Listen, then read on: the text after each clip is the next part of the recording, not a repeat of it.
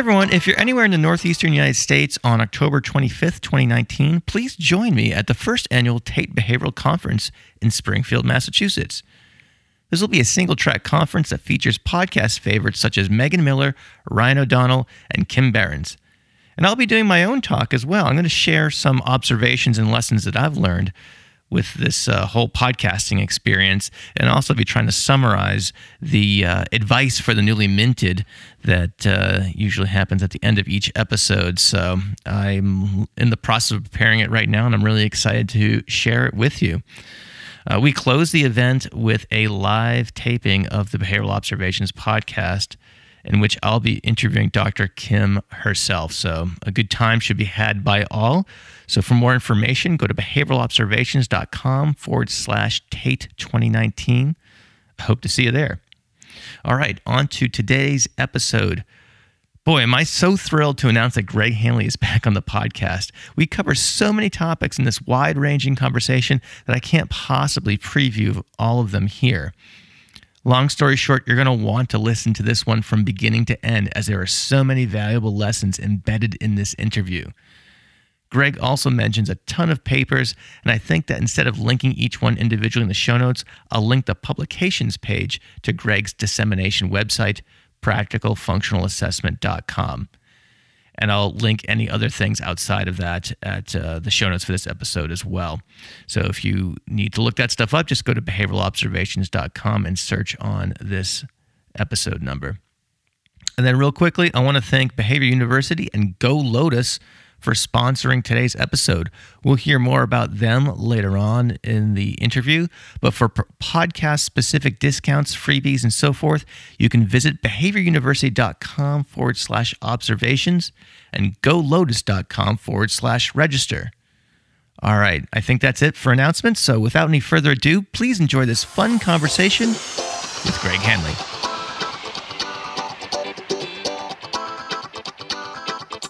Welcome to the Behavioral Observations Podcast, stimulating talk for today's behavior analysts. Now here's your host, Matt Sicoria.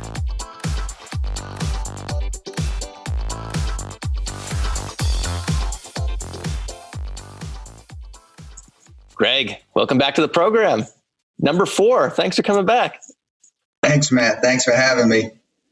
Oh, man. I think it's been about 2.5 years or so since the last time you've been on the show. So this episode will be somewhere in the 90s. And I think the last one you were on was episode 20, where we just did like a listener Q&A. And so a lot has happened between now and then. And I thought it'd be fun to catch up with you and hear all that's been going on with you. So having said that, I'd like to just kind of open the show. And I know you've had some changes going on with your some of your professional activities, and there's been a lot of research that's been published between now and then. So why don't you take the first couple of minutes here and just kind of catch us up on what's new with Greg Hanley? Okay. All right. Well, I know you've been very busy since last we talked. I'm really impressed. You're up to 90-something podcasts, and I tell you, I don't go a single place without someone bringing up the podcast. And so again, I just have to give you kudos, man. You took something on in a blind sort of way, hoping that it might have some merit. And I'm sure you didn't realize all that you would have contributed by doing this, but you've contributed amazing amounts of content to behavior analysts. And I'm very appreciative. And I know there are hundreds, thousands probably, of people who are appreciative too. So again, thanks for doing this and starting this and taking that risk. Thanks, man. I appreciate that. And, it's one of those things where I think having your help with this, it's not an accident that the 3 most top downloaded shows in all the shows that we've published thus far featured you as an interview subject. So, a lot of you should share in a lot of the credit, because you have a message that's resonated with the field. And yeah, that's cool. So, and you've always been generous with your time as it relates to the podcast. So, cool. Yeah. Thank you, Matt. Cool. Well, let's see what's new. This has been a pretty crazy, I guess, 6 to 9 months, in the sense that my university position, I decided to end it as far as an administrator and full-time professor, and start a company. But I'm still a faculty member, a research professor at Western New England University, and I still have advisees, doctoral students. I'm still conducting research, and I still sit on committees, thank goodness, because there's a lot of good learning. We have a great faculty and great students, so I sit on thesis and dissertation committees as well, which is super. And so that'll continue. I'm still taking new students and whatnot, so none of that will change. I'm just not administering or teaching, and or receiving much of a check. So, I see. So yes, a little bit of risk there. But anyways, I started this company. It's called FTF Behavioral Consulting, and the mission is simply to disseminate good practice and practices that my group is particularly adept at training and supporting people on. And those are obviously practical functional assessment, to address the severe problem behavior, intractable stereotypy, sleep problems, mealtime problems. And then we have our kind of prevention aims, and those are found in those curricula called preschool life skills or balance. So as a team, we go out individually or as a group or as just a couple of us, and we go on site to companies and we do a training day. But more importantly, we do implementation support. And it's a lot of fun. I did it in the past, but it was hard to schedule it. It was hard to convince companies that it was important, right? Most people just want the training. They think that through some interactive lecture, that things are going to be great afterwards, and new processes will be adopted in their programs, culture, and whatnot. And it's a little harder than that. And so with this company on these day twos, we call them implementation days, we ask that they pick the clients that are on the radar, usually the most challenging client or the most expensive client, and the one that's kind of flummoxing folks. And as a team, we collaborate and do the assessment process live together. And we invite parents in, and it's very open, it's very transparent. And we do 3 or 4 of them in a day, and then the team supports people weekly until we get a socially meaningful outcome, hopefully, which is usually the case. And it's just a much better process. It's more satisfying because we feel like we're creating true capacity building, and we're making a difference for the individual kids at the same time. So you get kind of a couple reinforcers in there. So that's the gist of the company. Can I ask you real quick? So you're saying we, so talk a little bit about the team a little bit. How many people are with you, and how are these people selected and things like that? Yeah, well, they are selected really early on. So I've known everyone that works in this very small company for quite some time, and many of which were in training programs. We were in the training programs together. So Kelsey Rupel and Holly Gober are 2 folks who are fellows at Western England University, and they're finishing up their doctoral work pretty much this month, next month. And they are 2 of our lead consultants. Shannon Ward is another student of mine. She's worked at NEC. She's been working in Abu Dhabi for quite some time. She's coming back next month, and she'll be working with the company. Mahshid Gayamagami, she worked with me a while back. She was out in the West Coast, but she's back, and she will soon be working with the company. And Tony Camilleri is a good friend of mine, but we were colleagues at Kansas. And he was a student of Don Bushell, Don Beers, and also worked in my lab. And he's run a whole bunch of different schools over time, but he's with the group too, which gives us some nice breadth. You know, we're a little more adept at the school-based stuff and about school culture building and things like that. And so it's Holly, Kelsey, myself, Tony, and Mahshid and Shannon. And then I have a few students that are pitching in as well, our more senior students. So pretty much we just have folks who have PhDs or close to having PhDs, and then we go out and collaborate with companies. And so there's no in between. I don't have RBTs and master's students. It's not that kind of company. We just go out and collaborate. And so I need people who've done research, know, and have done multiple cases and have some practical and clinical breadth.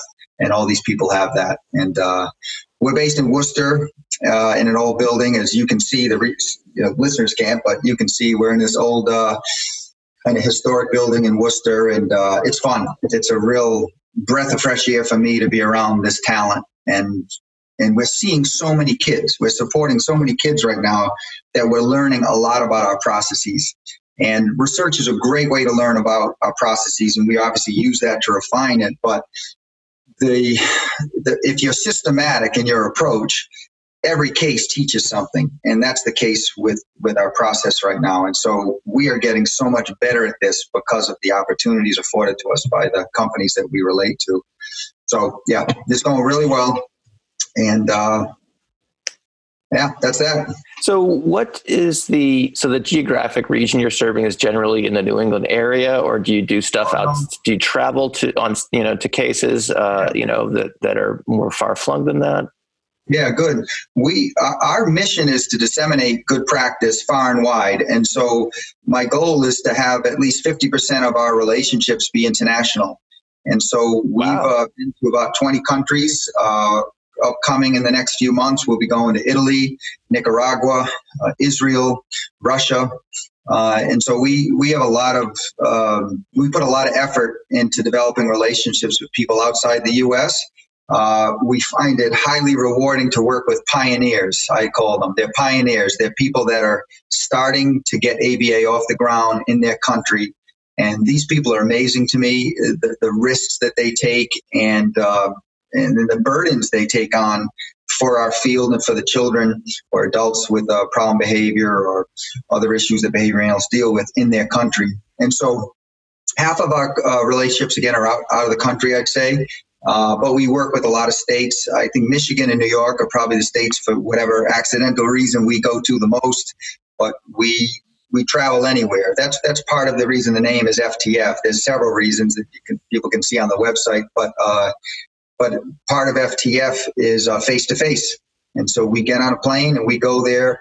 I used to have people visit our clinic at Western New England. And it was a lot of effort on everybody's part.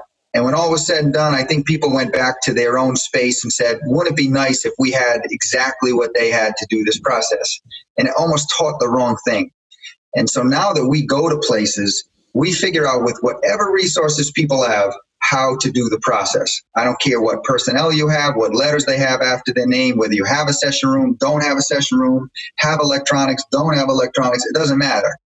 Just we go in, we collaborate with you and the resources you have, and we make it work.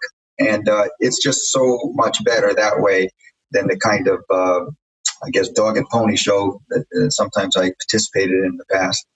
I see. So I'm fascinated by the international aspect of this. How are people finding you, Greg? I don't know. They don't tell me. I'm sure they think I'm a little crazy, which they'd be accurate. I know what you're saying, though. I know you're not asking that. How do they find us? How do they find the company? FTF, we finally have a website. And so some people are now finding us through the website, which is ftfbc.com. And so there's a fillable form there. That's one way. But to be honest, Matt, people just reach out to me. They find my email and they reach out. And I'm terrible with emails sometimes. In fact, right now I'm between emails, companies. And so there's always issues there. But people reach out. I think they figure things out through your podcast. Really, I do believe that the podcast is probably responsible for a lot of the folks reaching out. I think publishing in articles is also responsible. And then sometimes I don't do this as much anymore. I like going to companies, doing company-centric or school-centric or hospital-centric trainings, but sometimes going to like APBA conference or something of the sort where people from around the world come in. That's a way we connect too, I think. So probably those three mechanisms. I see. Yeah.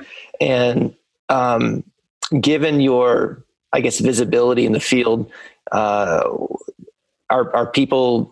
you beating people away with sticks, to get help, or, what? I can imagine that, opening this opportunity to make yourself and your team more available, beyond the university and beyond, the typical areas in which you've practiced must be quite, there must be an insatiable market for it, I guess.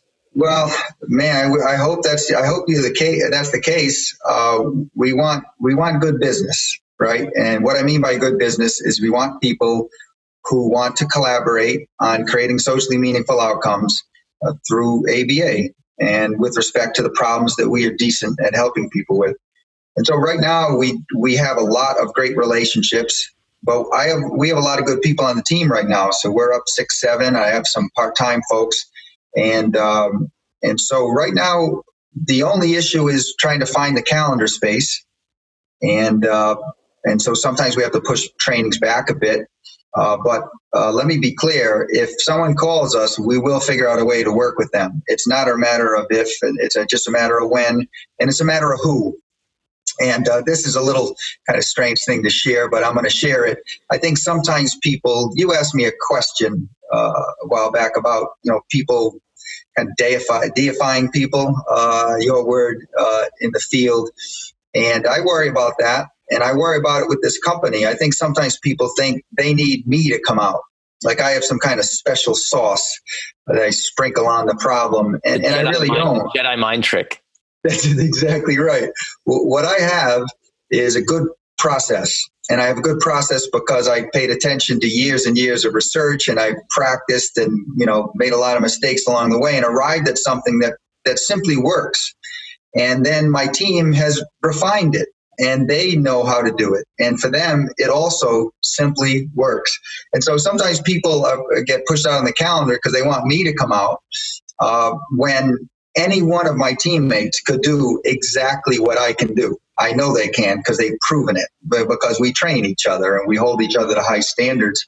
And I think I give it a little bit of time, and then I think that'll be realized.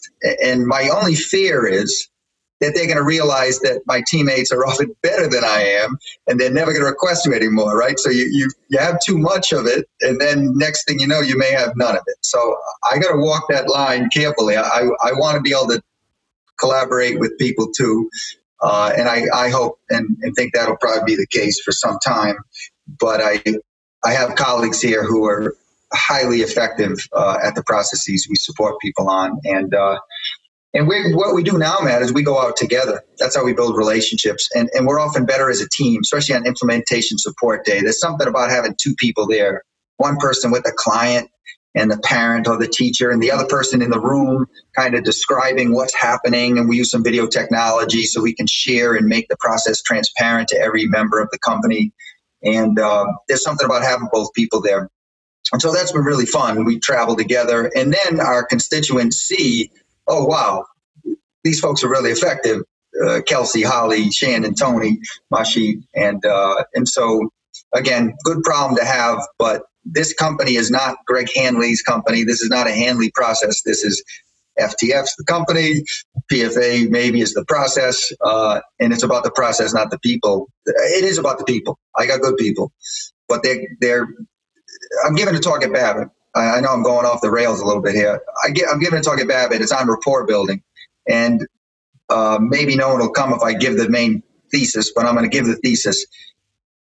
You can be a nice person and do all this tactical rapport building stuff.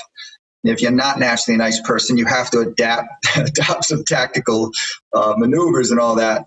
Or you can simply embrace a process that builds relationships. And that's what we have. We have a process that you can't help but build a relationship because the process leads to the rapport.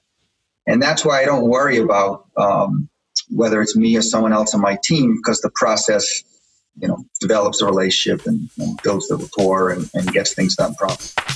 Are you ready to make the leap from pen and paper into the digital world? Or are you frustrated by your current system? Well, I recommend you go check out Go Lotus. Go Lotus was created by a product development expert who spent years building systems for Apple and Microsoft before her child was diagnosed with autism.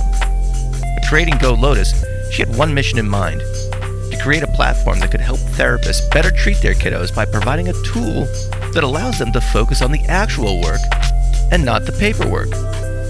Go Lotus is an intuitive, easy to use, and dare I say beautiful system. It handles every aspect of practice management, from data tracking and automatic soap notes to scheduling and billing. It's so simple your entire team can be up and running in less than an hour. For more information, go to golotus.com/register.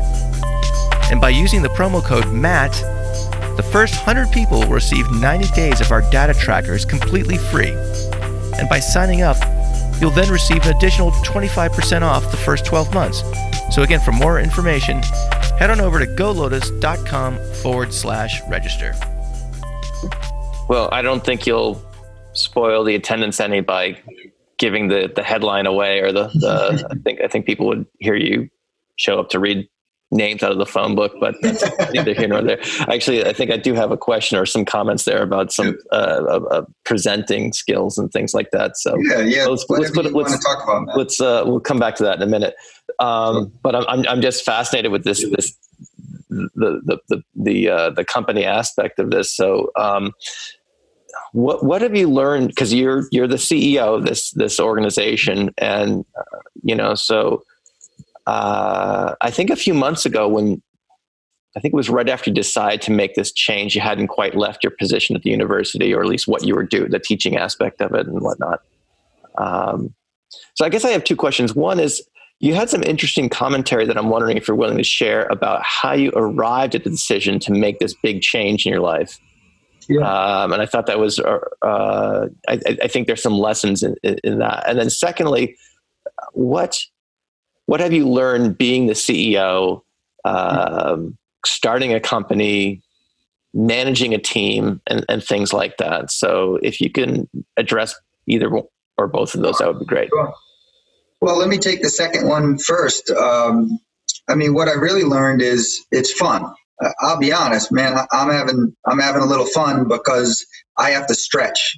I have to do things that I don't necessarily have the skills for, and so I have to go online and I've taken some free courses that people, some universities in New England put online to learn a little bit about business and whatnot. So I've enjoyed that. I've enjoyed stretching. I've enjoyed being ignorant and having to fill in some spaces. And so that's been cool. The main thing I've learned is I need help, that this can't be done alone. And that's what I was trying to do, Matt, for years, is kind of do this as a side gig out of my basement, while I'm trying to, run a program and be a professor, et cetera. And I was really selling everyone short, including myself, because there were certain times I would get on a plane and it wouldn't be as rewarding because I was just doing a training. I was really, I think I was entertaining sometimes more than training. And I'm about outcomes. And if I go do a training and 6 months from now, I don't have any evidence that a single child was positively affected by that experience, it bums me out a little bit. I don't know if it was worth the time. And so I'm kind of combining the answers here. Go ahead. What I learned about the company was just it's fun to do something different. And at some point in your career, you need that. I worry about behavior analysts' career trajectories. I worry about burnout. And whether you're a professor or whether you're a clinician or administrator, we have a tough job. We are burdened with other people's problems. And it's very important to diversify what you do so you keep the love for what you do going. And that's happened for me, and I'm very fortunate that it has. And again, to push yourself into areas where you don't know things is also relatedly very healthy. And it also was humbling, and it taught me what I'm good at and things I need help with. And it makes you humble enough to bring on people to help you. And I've really enjoyed that part. And I like seeing my colleagues grow because they also are stretching. And they're doing things that maybe they hadn't done in the past or think they could have done, and they're doing exceptional with it. So this kind of growth that we're all experiencing is highly rewarding. As far as leaving, it was a really hard decision. I've been thinking about it for years. What really did it, Matt, was I just put down, every now and then you go in your basement office like you and I do, and you have a few minutes, and so you write down, well, what are my reinforcers in general, and then what are my professional reinforcers, and to what extent am I living a life where I'm producing those reinforcers? And what I was finding was I was spending a whole lot of time doing things that were not consistent with my reinforcers or with my values, if you will.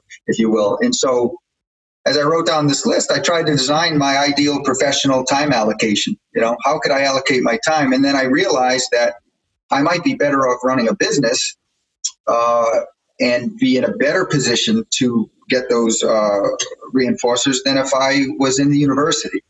And some people might be thinking, you mean money? And I really don't. I probably would be better off financially having stayed at my university, which is a great place. What I'm talking about is what I'm doing on a regular basis. Who am I talking to? Who am I training? How much client contact do I have? How often do I get to speak with a family? How often do I get to be with the child with the problem?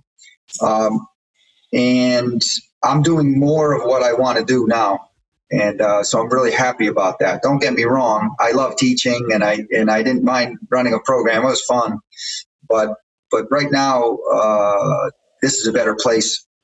And I'm doing things that are definitely more rewarding. And again, there's something about being humbled that is rewarding. And that's also what's happening. You get a little isolated. You get a little insulated in the classroom. You get a lot of head nodding, and that's it. Well, when I go on the road, they don't have to say we agree. They don't have to say we love this. They're basically saying prove it. Prove it. And I meet with some people who are highly anxious, who are scared about doing analyses for good reason. They don't believe that this child has the ability to not engage in problem behavior for an extended amount of time. They don't believe the child has the ability to be off antipsychotics and learn skills and be an effective member of their family and community.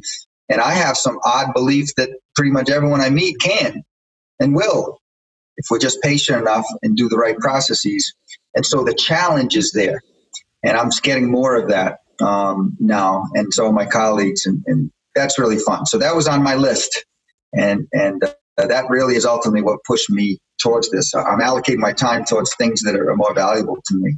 Wow, what a cool process, and what a neat way to think through how to spend your time, how to make a difficult decision, and things like that. So I appreciate you sharing some of that kind of, I guess, personal reflection, because I think there's some value for the listeners out there, in particular as folks get into their career, 5, 10, 15 years down the road. And, like you said, the risk for burnout and, is certainly there. And that's certainly a topic that we're seeing lots and lots about. As a matter of fact, I just interviewed Steve Hayes, and we spent a considerable amount of time talking about burnout and, things like that. So I saw that advertised. I have to listen. I mean, Steve Hayes is a good example of someone who shifted gears multiple times in his career. And I think that's what keeps him young, right? Oh, for sure. For sure. So, one of the things that's pretty cool that happened recently, I don't actually have the new edition of Cooper yet. I will at some point or another, but from what I understand, the ISCA, or maybe the rebranded name, Practical Functional Assessment, is featured in it. Is that true? I've heard that too, Matt. Like you, I haven't seen it, but I have people who've seen it and told me about it. I'm really happy. I assume there was some co-authors. I think Stephanie Peterson may have been involved, and she's a really good colleague, and perhaps she was the influence. I really don't know. But, it's an honor. Listen, man, it's an honor when anyone reads any article that my group publishes or I'm affiliated with. It's an honor when someone writes about it. It's a super honor when people replicate, which there's a lot of people replicating our work lately, which there's little more reinforcing than that, right? I love seeing that. So, yeah, it's cool. There's still a massive buffet out there of things to do when presented with the opportunity to address problem behavior. I'm still worried about the buffet. I am. So I'm happy that people are recognizing some of the processes that we tend to champion, for lack of a better term. But I'm still not satisfied, I guess. I just think there's just too much going on in ABAville that I'm worried about right now. And but I'll take the small wins, and being recognized in arguably the most important textbook in our field. Hey, that's cool. Talk about the change in, I know this is probably like splitting hairs or what have you, or semantics, but maybe it's not. And so talk about the rebranding of the actual name. I know even when you first came on the program and we're talking about the ISCA, you were as you were talking about it, you were apologizing for the I guess funky nomenclature and difficult. Yeah, it's a terrible acronym. It's acronym. Yeah. So that, were there other reasons for kind of calling it something else, or talk about the evolution of that term? Sure, it's pretty simple. I mean, the term came about just because better terms were taken.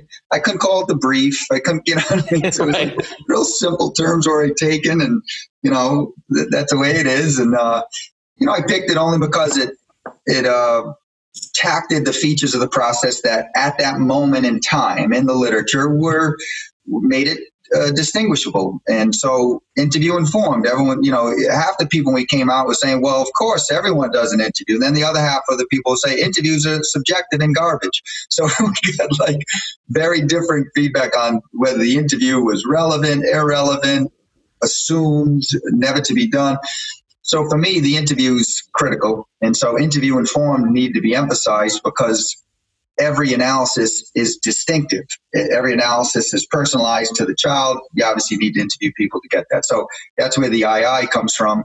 And then synthesized, that too, we didn't realize it until we did a review paper a couple of years ago, has been lurking in the literature for years, but synthesized contingencies are just combining reinforcers. And the more I looked, the more I realized that all reinforcers that behavior analysts have been using, even those who publish in Java, are synthesized. It's almost impossible to isolate a reinforcement contingency. You have to have multiple control conditions to prove that. No one has multiple control conditions in their analyses. So technically, everyone's doing synthesis. So again, what I thought was unique, interview informed, synthesized contingency, perhaps wasn't. I think the part that's unique is the fact that we're aggressively tacting those features as opposed to letting them sit back in the background unstated. And so that's where the ugly word comes from, interview informed, synthesized contingency. We want to emphasize that it is indeed an analysis, although it may not look like others you've read about. And so the ISCO was an important name. I think it's still accurate. Now, the problem with it is that it's so clunky. And I'll tell you where it really came from.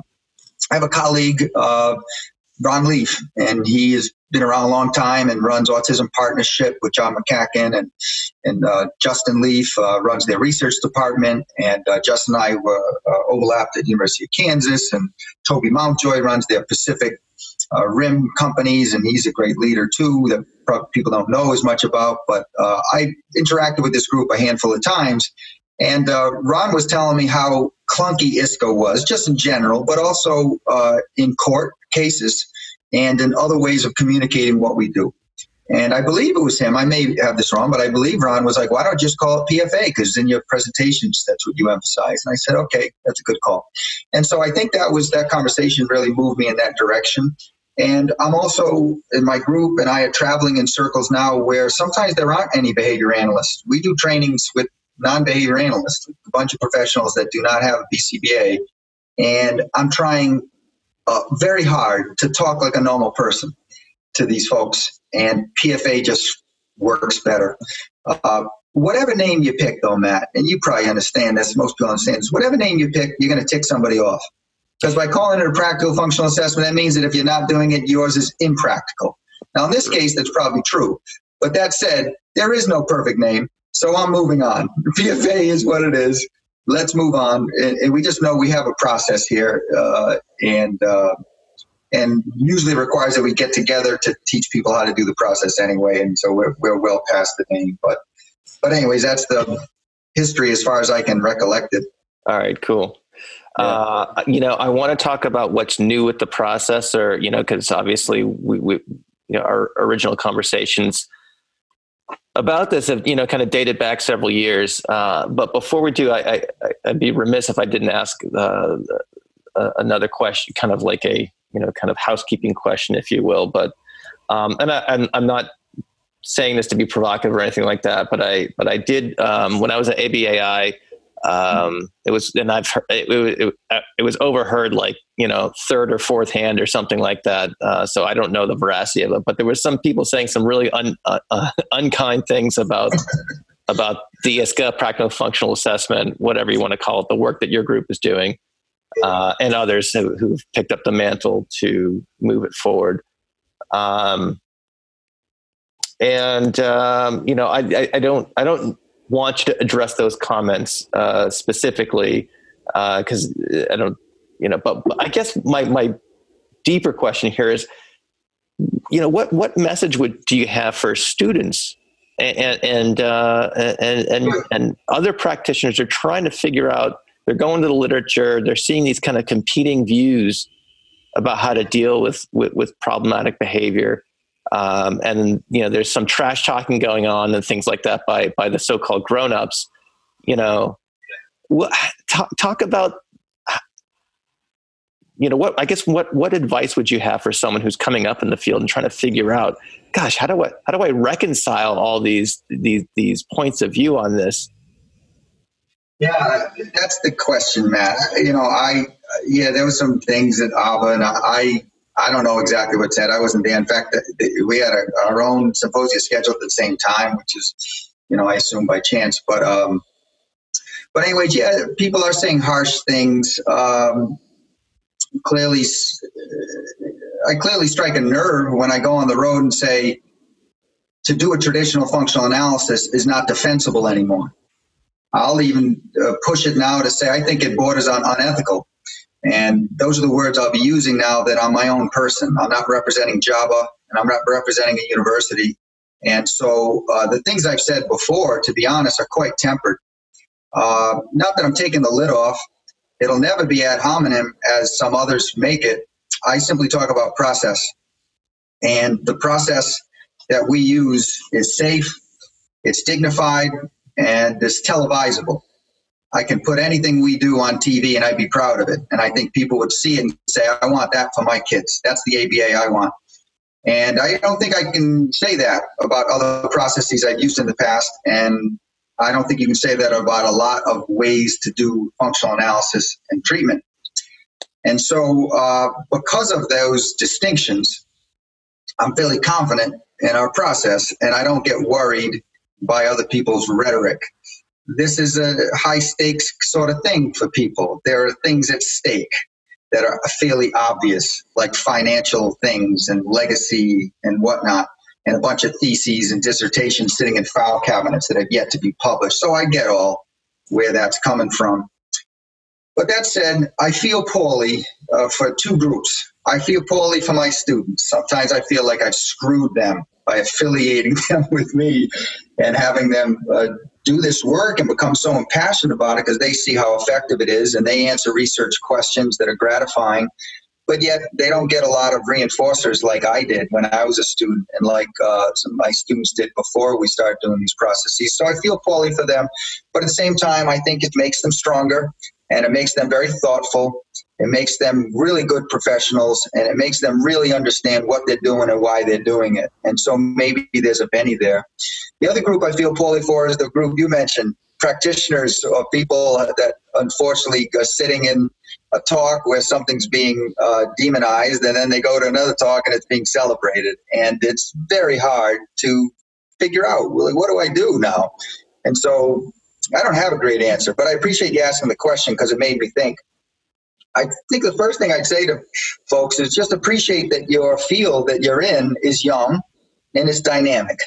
Thank goodness. If it was static and we all just agreed on exactly how we should proceed, that would be a dangerous field. Okay, so with some mutation, with some variability will come selection of better things, and thank goodness. So if anything, the disagreement, probably should be celebrated. The differences is to be appreciated.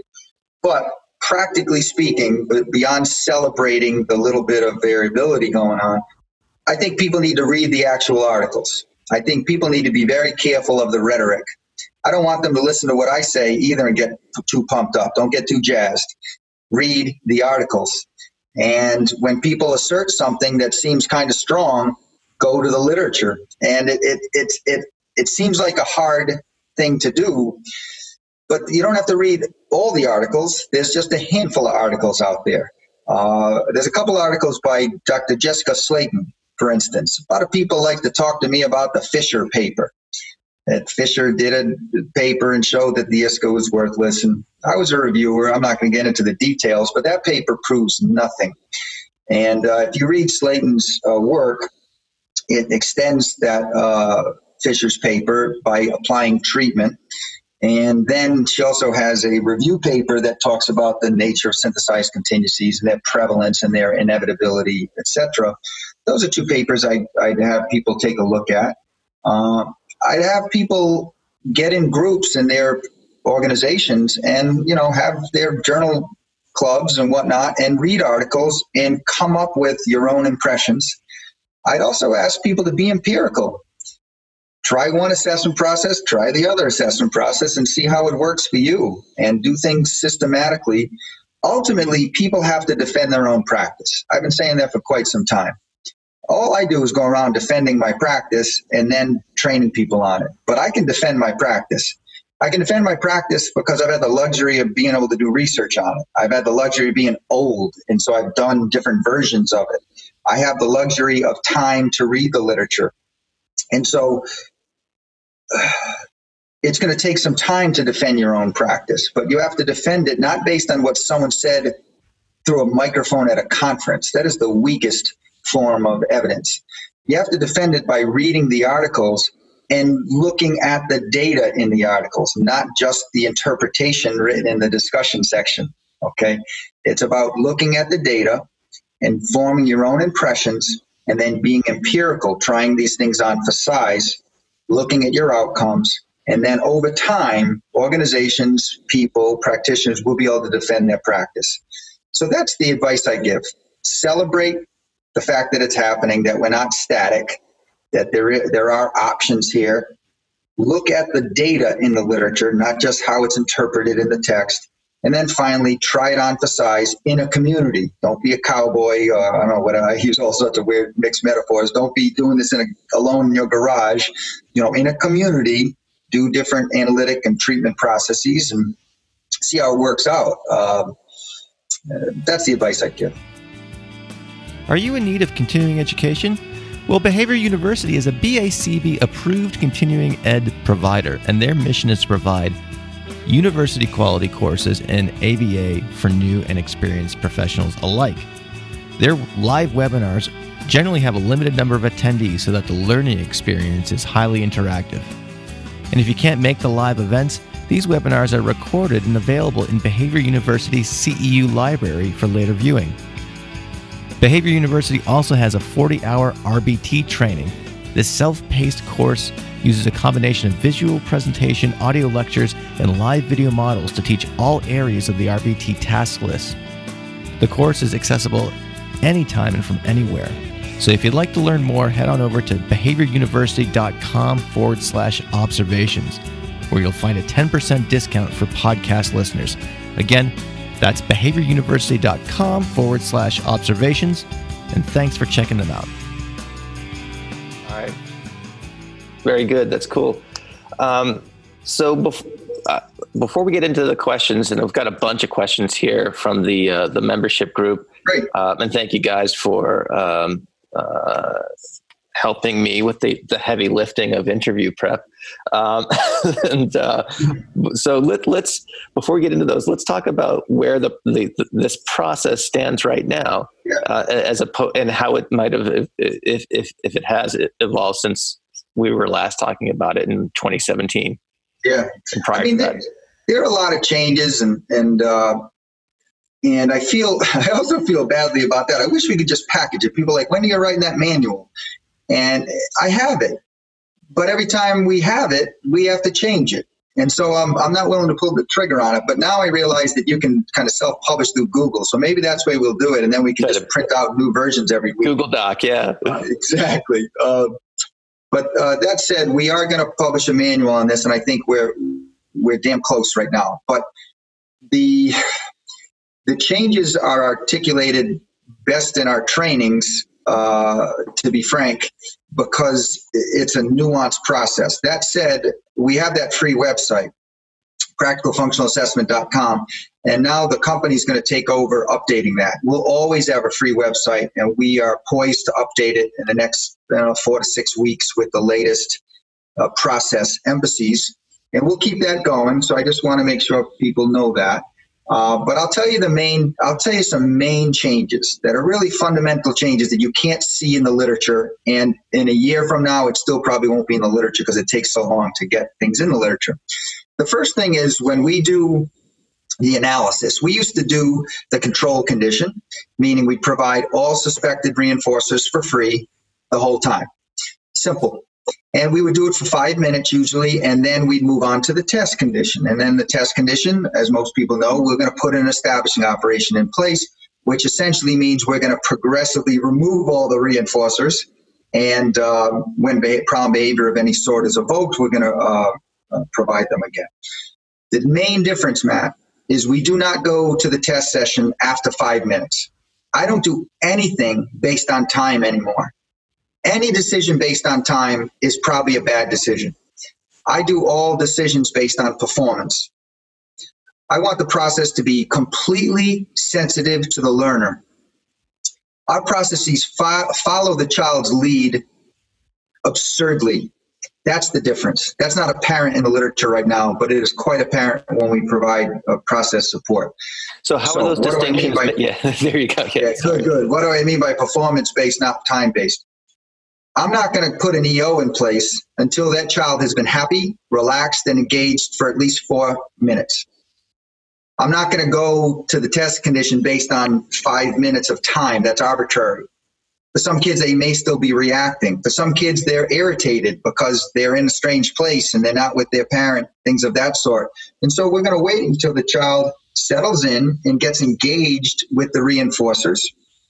Let me clarify a couple other things. We never separate parents from their children if they don't want to be separated. If the child goes in the room and is like, ask the parents to leave, the parents have to leave. If the child goes in the room and they want their parents to stay, the parents stay. It's all on the child. Let me take it to that absurd length. We do what we call open door analyses. We don't close doors. If the kid wants to leave the analysis, that teaches us something. So our job in the control condition, Matt, is to put all the reinforcers suspected of influencing problem behavior in that space that we're going to do the analysis in. It might be a room, it might be the OT room, might be a gym, might be a classroom, might be a 3 meter by 3 meter room, what have you. Whatever the company decides they want to run it in, it's always the first start. But the child actually dictates where we're going to do the analysis. Because if we populate that space with all the suspected reinforcers for problem behavior, and that child doesn't want to be in that room, that means we're wrong, right? If they're willing to smash their head or attack somebody for the reinforcers, right, we're assuming that it's controlled by reinforcement. And we populate that space with those reinforcers, and the door's open and they choose to leave it, we're going to follow them and we're going to see what they do. Sometimes kids go and they're looking out the window. They love tractor tires and there's construction going on down the road and they love that window because they like looking out. That means our analysis has to be done near that window. Do you see what I'm saying? We follow the child's lead to an absurd degree. We are not going to put EOs in until that child is happy, relaxed, and engaged, with the key word being engagement, because the EO is strong when the child's engaged. If the child's roaming around a room, not doing anything but seemingly kind of irritated or reactive, there's no sense putting in EO. We might get problem behavior, but it's probably not emulating the situations under which it occurs outside the analysis. So a main change, set up the control condition before the child gets to the room. It's all this periphery stuff.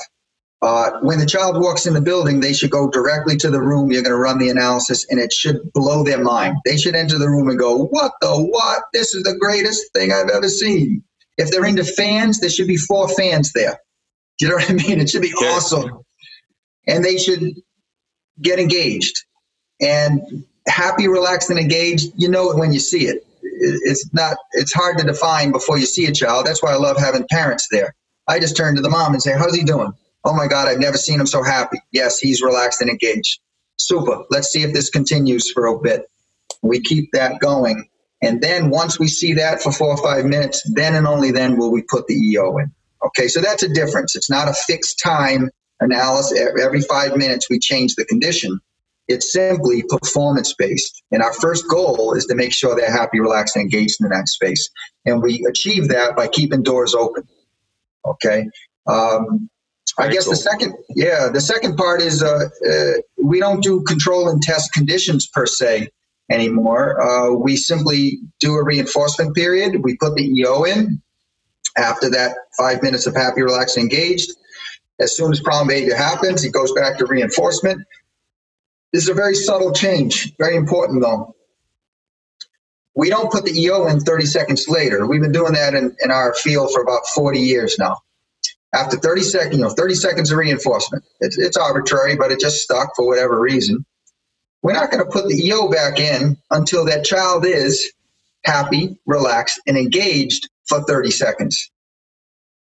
If you do this with language-able kids, and every 30 seconds, you stop them from playing that video game to try to walk them over to do algebra that they're not good at.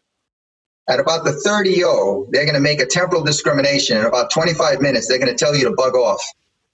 At about 26 minutes, they're going to put up their hands like karate chops. Say, don't you stand up. Don't you come in. You see what I'm saying? Sure. Let me ask you this. So just to clarify, so what you're saying is like you get the individual gets in the control condition, you observe, make sure they're content. And then is it that the EO is more of a probe, if you will, than a changing condition, or am I splitting hairs or? No, it's not a probe at all, Matt. It looks just like what it would look like had you transitioned to the test condition in real time or from the child's experience or watching a continuous video. It looks just like any other analysis. Again, the distinction is I'm not making decisions based on time. 5 minutes, 30 seconds. I'm only making decisions based on a kid's performance.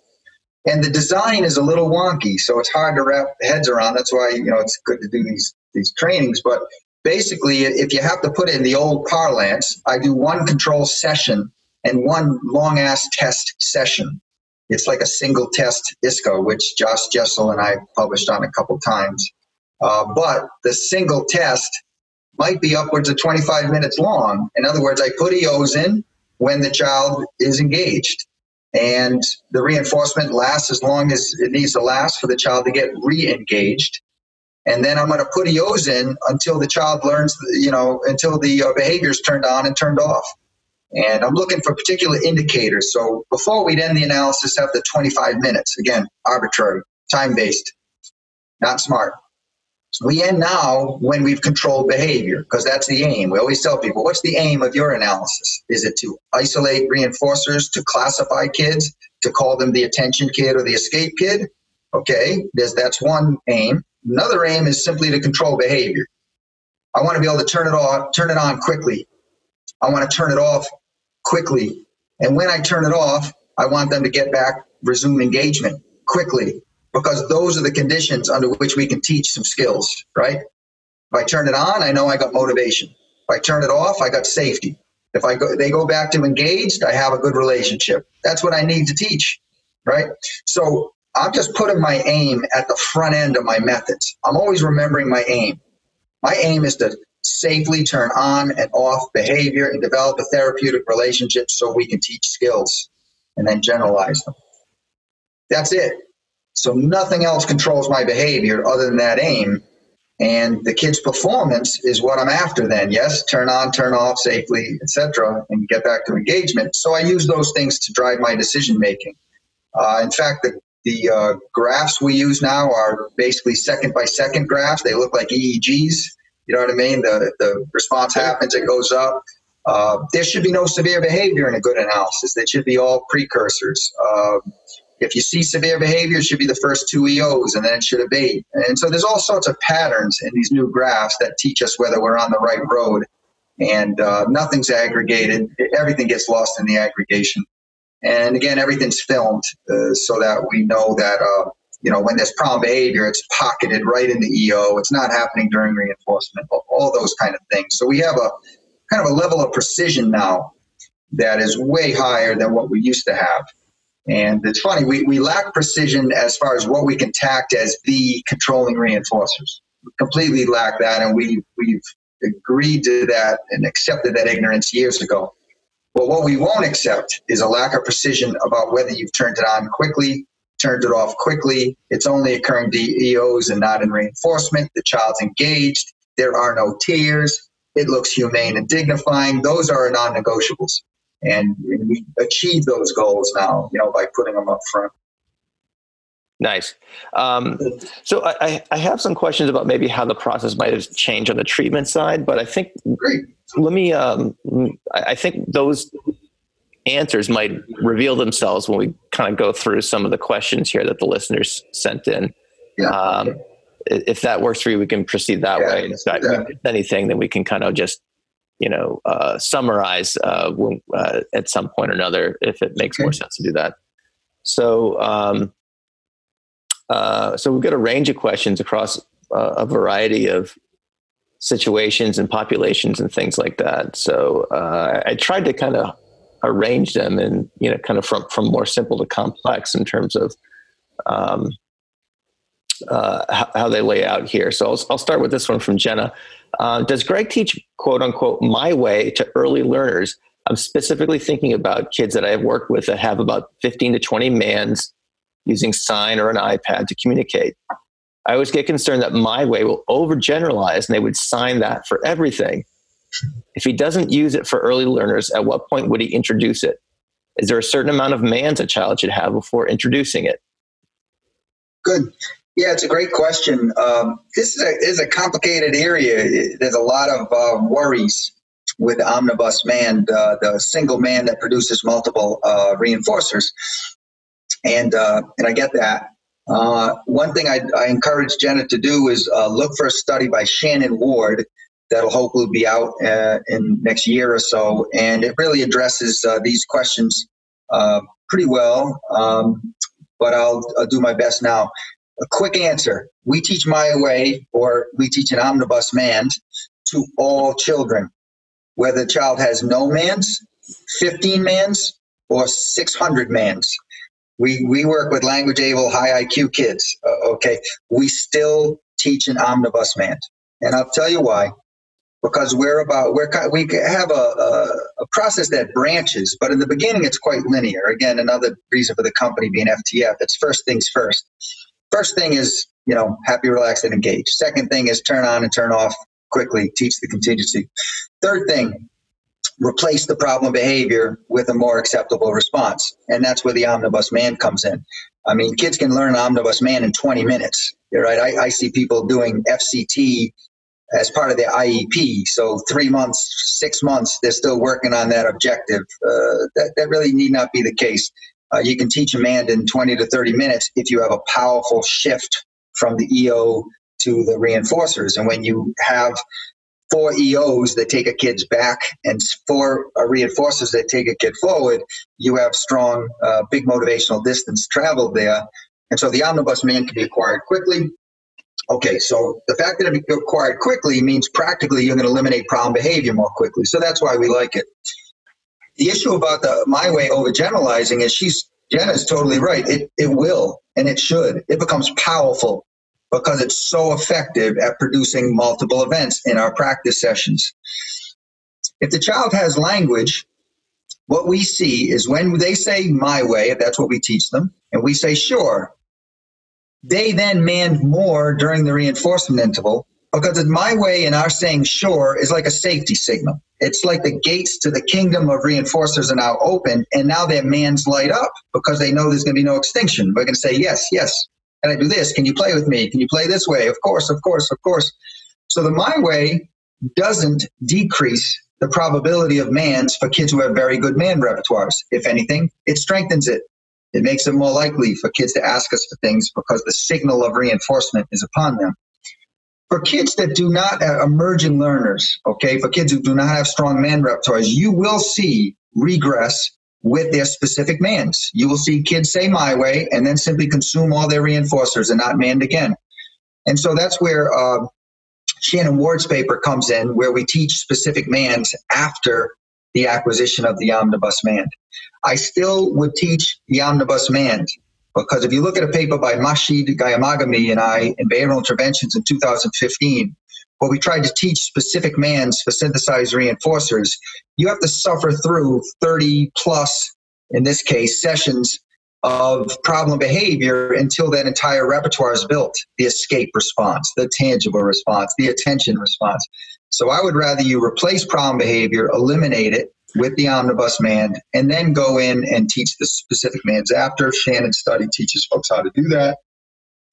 So again, summarize the answer. Jenna, we use my way, or not my way, but the omnibus MAN for all kids because it takes the heat out of the situation. It'll increase the odds of MANs for kids with very good MAN repertoires. It may result in regress for kids with weak MAN repertoires, but we simply rebuild them once there is no more problem behavior. And that's a great time to do language training, not in the thick of problem behavior. All right. Megan writes in, she was so excited for this opportunity, she polled a bunch of her colleagues. So they've got a couple of great questions related to this. So here's the first one. When using the ISCA in the home setting, would you recommend making any changes from the posted procedures on your website? My short answer is hell yeah. Because we have to update the free website. That said, we have a program now, and it's led by Kelsey Rupel, and it's called Balance.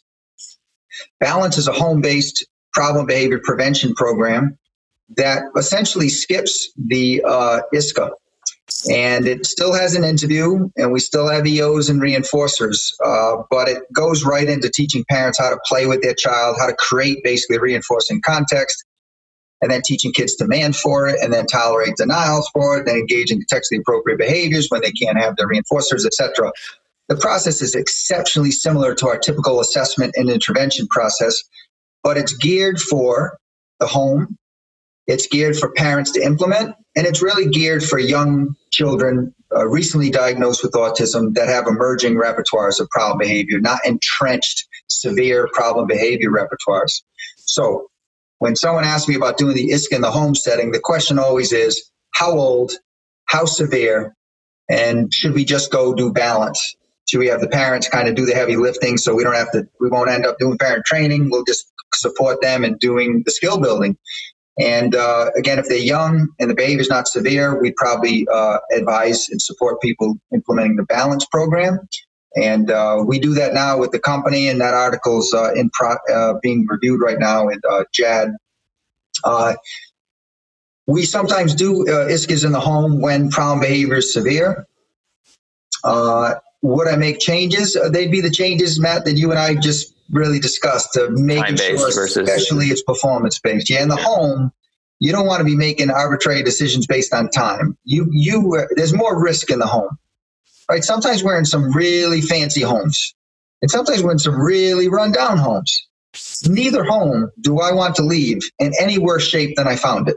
Do you see what I'm saying? Safety is paramount, and if you want safety, you don't do a single thing until you get happy, relaxed, and engaged. And then when you turn on that behavior, you better be mightily equipped to turn it off, meaning provide all the synthesized reinforcers immediately for the earliest member of the suspected response class.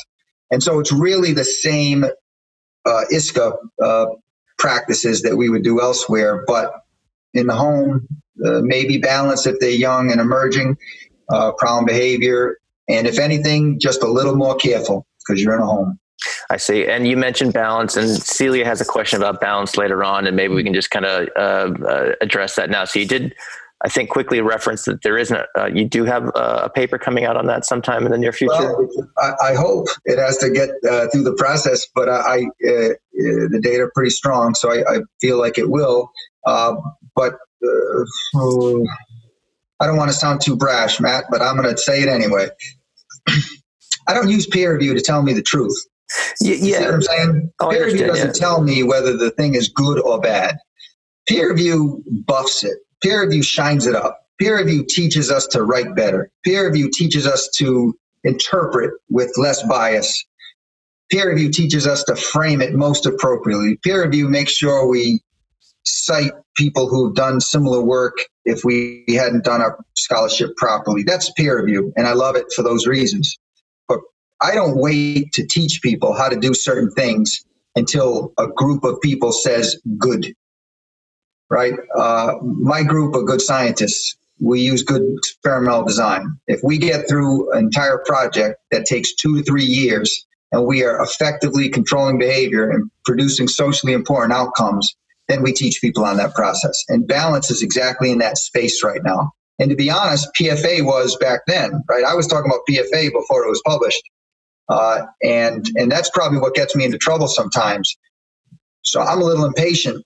I'm a little impulsive, and I'm a little tired of the glacial pace of peer review. People need solutions now. So balance is one of those solutions that I wish I could say, oh, there's 17 articles on it. Here they go. Here they are. There's not. But my group has vetted it. I believe in it. We've shown it works, and we're training people on it. So in October, we're training people at the New Jersey Autism Society. I think they're putting on some conference, and Kelsey Rupel and I are going to do a 3-hour workshop on balance there. And then some people are linking up with the company at FTF, and we're going out and training them directly on balance. I mean, the deal is, Matt, you know this from your work, is there's a lot of people doing home-based. And home-based is like the wild, wild west of ABA for autism. I mean, it's generally people are following the parent's lead, which I love, but sometimes it's to a fault. If a parent wants them to learn their colors, but they're engaging in SIB and they're incontinent and they only eat white food and they sleep 3 hours a night, we might want to reprioritize. So balance is a way to kind of get in a home and get that child ready to learn, right? You just get rid of the problem behavior, teach them to communicate, teach them to tolerate, teach them to do what people ask them to do, get a balanced relationship. That's what it's about. Sometimes it's the child's way, sometimes it's the parent's way or teacher's way. And once you get that going, you can teach whatever the heck you damn well please. And so balance is a really important curriculum for us because there's a lot of ABA going on in homes, and everyone I think would agree it's less structured and less effective than what we're seeing in center-based or clinic or hospital-based ABA. Usually, it's a gross generalization, understood. Cool. And I will link that training in New Jersey up in the show notes for today's episode. All right, cool. For those in the neck of the woods who want to learn more about that. So let's see, Megan continues here. What would a behavior reduction program look like when challenging behaviors occur predominantly in community settings?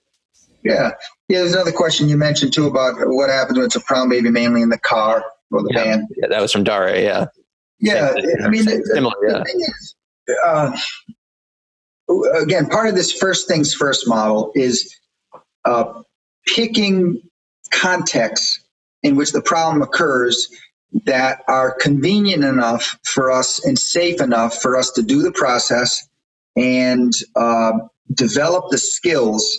And we have what we call inconvenient contexts like vans, car rides, churches, public places in the community where we're not going to do the process initially there because we'll have too few sessions with too much gap between them, too much skill decay because of that gap, and generally a messy public process under those conditions, presumably. So what we do, I have yet to meet a kid who has kind of really unfortunate behavior in the van or in the community that is just a quiet boy or girl all day in school and in the home. They only have a problem at the mall. They only have a problem in the car. I usually just call BS on that because they almost always have problems elsewhere, except they're tamped down by whatever BMOD program is going on at the time, and that BMOD program has no traction in the van or in the church or wherever. So what we do is obviously in our process, we're stripping out. We're not using the token boards and everything in the process. So in the process, by stripping out the BMOD program that's tamping down the behavior, we're able to see it, realize it, and shape it into a repertoire under convenient conditions. And then we use the community setting or the van as our generality context. That's the time to go out there, right? You've taught the skills. That's the dignified approach. Kind of mucking with people out in very public places. We got to be very careful with that. I think we should apply our craft under safe conditions, get that repertoire built so that person go on in the community effectively And all we're worried about now is generality, and we have processes by common exemplars to get there. Take bits of the community and emulate it in more convenient conditions. So it's not a satisfying answer. I know whoever asked the question, Megan or one of her colleagues, wants to know, well, what do I do right now for the community thing right now? There's no magic bullet there. It's like special ed coordinators in schools who want the FBA done on a Monday and they want a treatment on a Tuesday. I don't know who taught people that is what we do, because it's not what we do. We are skill builders, and skill building takes time. And there are some certain situations where you can do an FBA on a Monday and have a treatment on a Tuesday only if the kid has good language. If you can instruct a few things, you might be able to achieve those goals. But if you can't instruct it, then you need time to practice skill building. And same thing with the community. That's a goal that has to be put out there. I just tell people either survive, do whatever you're doing to survive. Don't go in the community that much. That's sad, but true. And give 25 therapeutic hours to a process that works, and then you'll be right on the community. That could be done in a week if you dose it right. And if you don't have those resources, then take 2 months like we used to do in the clinics. Okay. All right. That's a thoughtful answer. Great. So don't try this at the Mall in New Hampshire. No. Listen, I got to be clear, Matt. When these kind of questions come up, I still see myself trying to do a one-person carry of a 220-pound woman through a mall in Rhode Island as she kicked over every single dress stand and everything else she could get her body towards. And that's not who we are. You know what I'm saying? We are not supposed to be the restrainers and the carriers of people. That is, such a sad historical accident.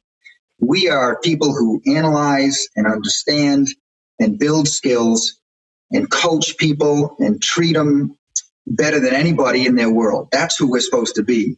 And so our getting our goals flipped makes us do those things. And so I think if we have our goals right and we remember the sequence, is there a place on earth that you can create where there's zero problem behavior? If you can't answer that question, we have no business talking about the community, right? First things first. Is there any place you can get a zero? Let's get that. Let's start there, and then let's put in the fire there. Let's teach the skills there, and we'll proceed. So if we do that, man, we're going to be known for the right stuff. Analyzing, understanding, skill building, not restraining, carrying, having cards in our pocket about why we're doing what we're doing, defending ABA to people who think it's evil and inhumane, because it certainly looks that way when they see it in the mall. You know what I'm saying? So I'm sorry if I'm being harsh. I'm not being harsh to Megan or her colleagues. I'm being harsh towards where our field is right now, right, and where it could be. Got it. All right. So another question here. What's the difference between a chain schedule versus response chaining versus demand/instructional fading? What about response allocation? So there's a lot there. So just, I guess, answer that in any way you feel will be helpful. I tell you, I've only been out of the classroom for a handful of months, but these questions scare me. I'm like, I don't know, man. Let me go get my Catania textbook but I'll give a few thoughts. A chain schedule is a schedule is, when we use the word schedule, we're talking about a rule for what to do with reinforcement. Okay, a schedule is just a rule for what to do with reinforcement. The rule for a chain schedule is provided after 2 or more responses have happened. So that's a chain schedule. By contrast, response chaining is the act of linking together 2 responses. So the schedule just describes the rule for delivering reinforcement after 2 or more responses, but response chaining is the act of linking, and that's done obviously through differential reinforcement, perhaps prompting, etc. So response chaining, again, is the teaching act, and the chain schedule is just the rule for what to do with the reinforcer. In other words, in our process, we're doing both, right? We're using a chain schedule. Ultimately, the rule is after X many responses, provide the reinforcer, but the act of getting them there is response chaining via differential reinforcement. Demand instructional fading is just an unfortunate term that we should all probably just stop using. I think, but I'm not the boss. I'm not good with I've never written an on terms paper, but if I did, I'd probably write one on terms to not use anymore. And this would be it. Fading, there's nothing faded when people say they're doing instructional fading, unless you're talking about fading in, which is the strangest combination of words because fade doesn't make sense in that context. So there's a whole history here that's beyond me in this conversation about in the stimulus control literature. There were the KU researchers, Etzel and LeBlanc and Joe Spradlin and others that did early stimulus control research. And when they used fading, they were really talking about taking a stimulus, a polar bear, and changing its morphological features so it eventually turns into a P or a B or something of the sort. They're fading out controlling elements so that it's ultimately controlled by the culturally relevant stimulus, okay? Teaching the distinction between P's and B's is a kind of a classic example. That's where fading lives. Okay. This one, instructional fading, I'm not so sure. So instructional fading has been used in the past to refer to response chaining. I think Joe Lally in early 90s did us the service of not saying instructional fading anymore, and I think he was the first dude that dropped response chaining in lieu of instructional fading, and I think that was the right thing.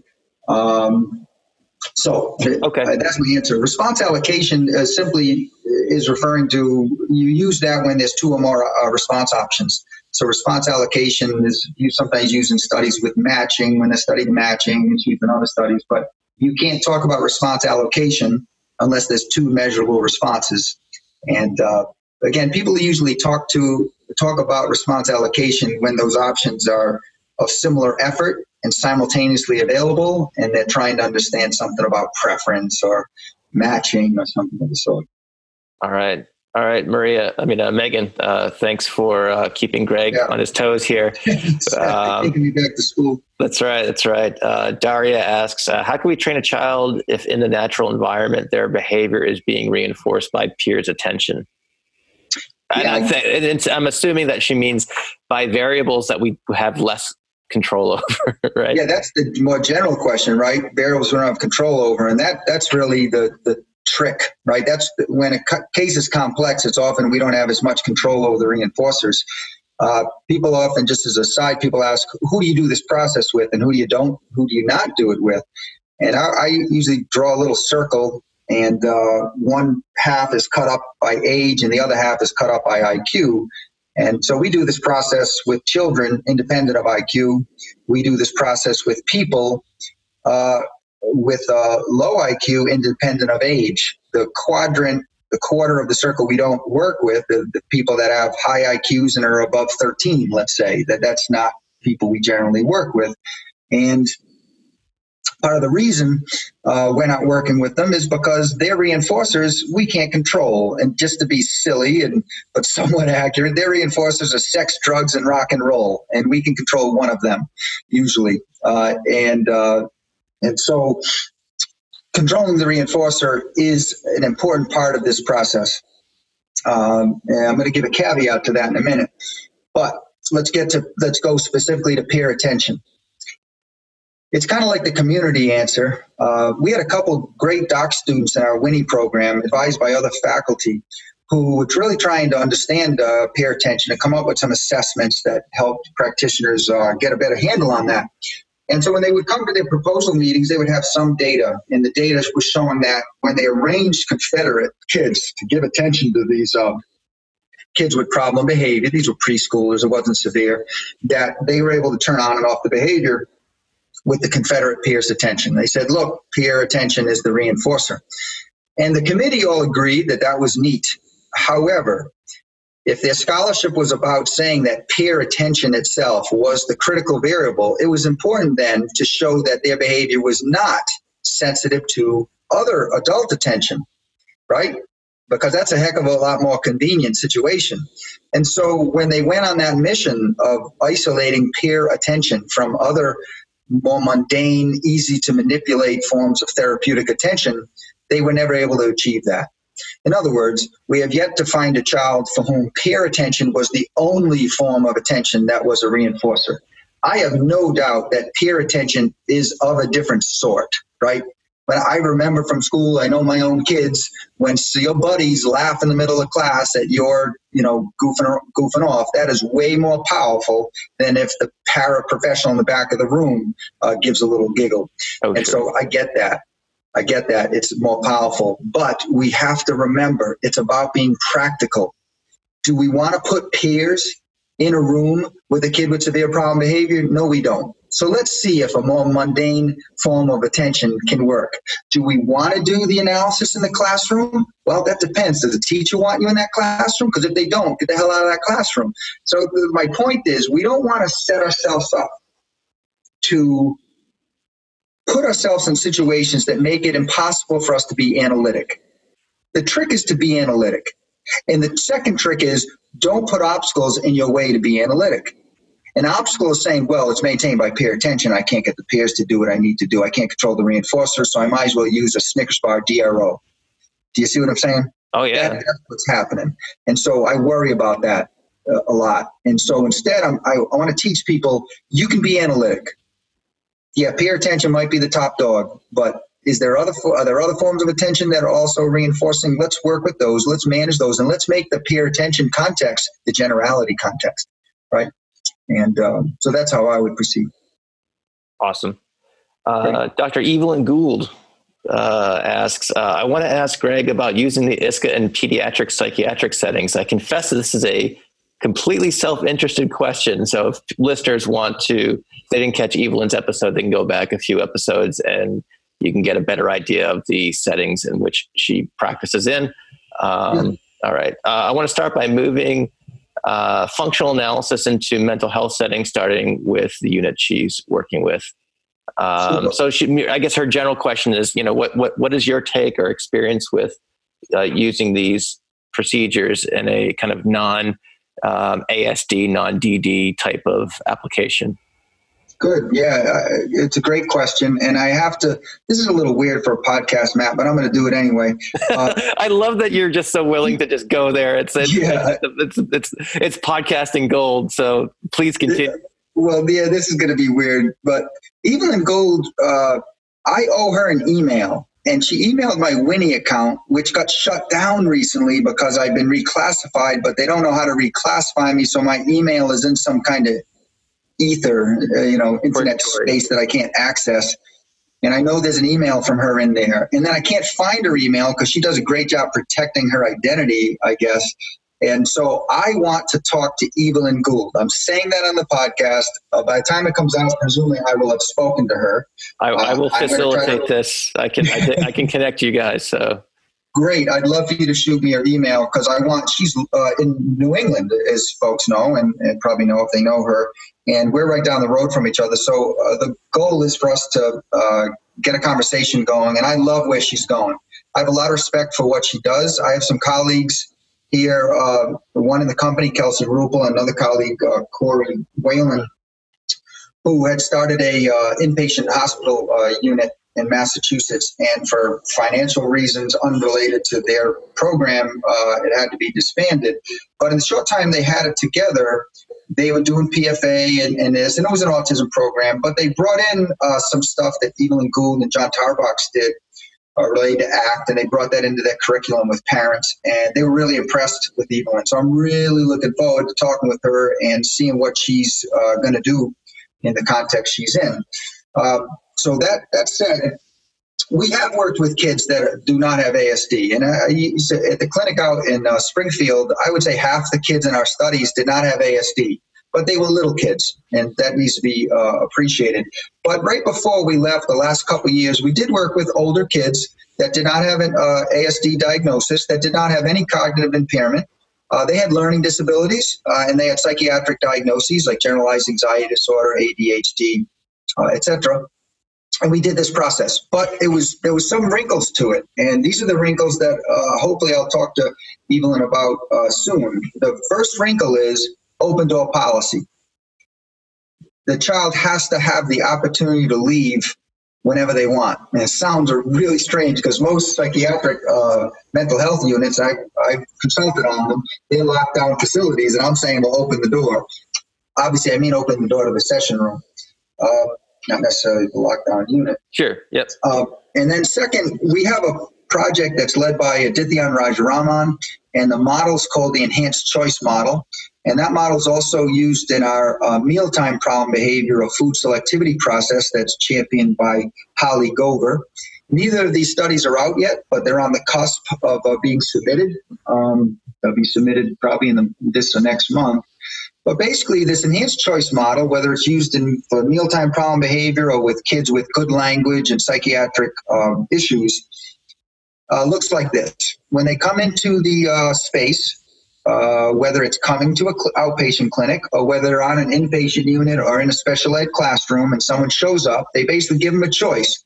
Do you want to come to practice, which is therapy? Do you want to come to practice? Do you want to come to therapy? Or do you want to stay put? If they come to the clinic, but parents bring them there. As soon as they go to the door, we say, do you want to go home or do you want to come in?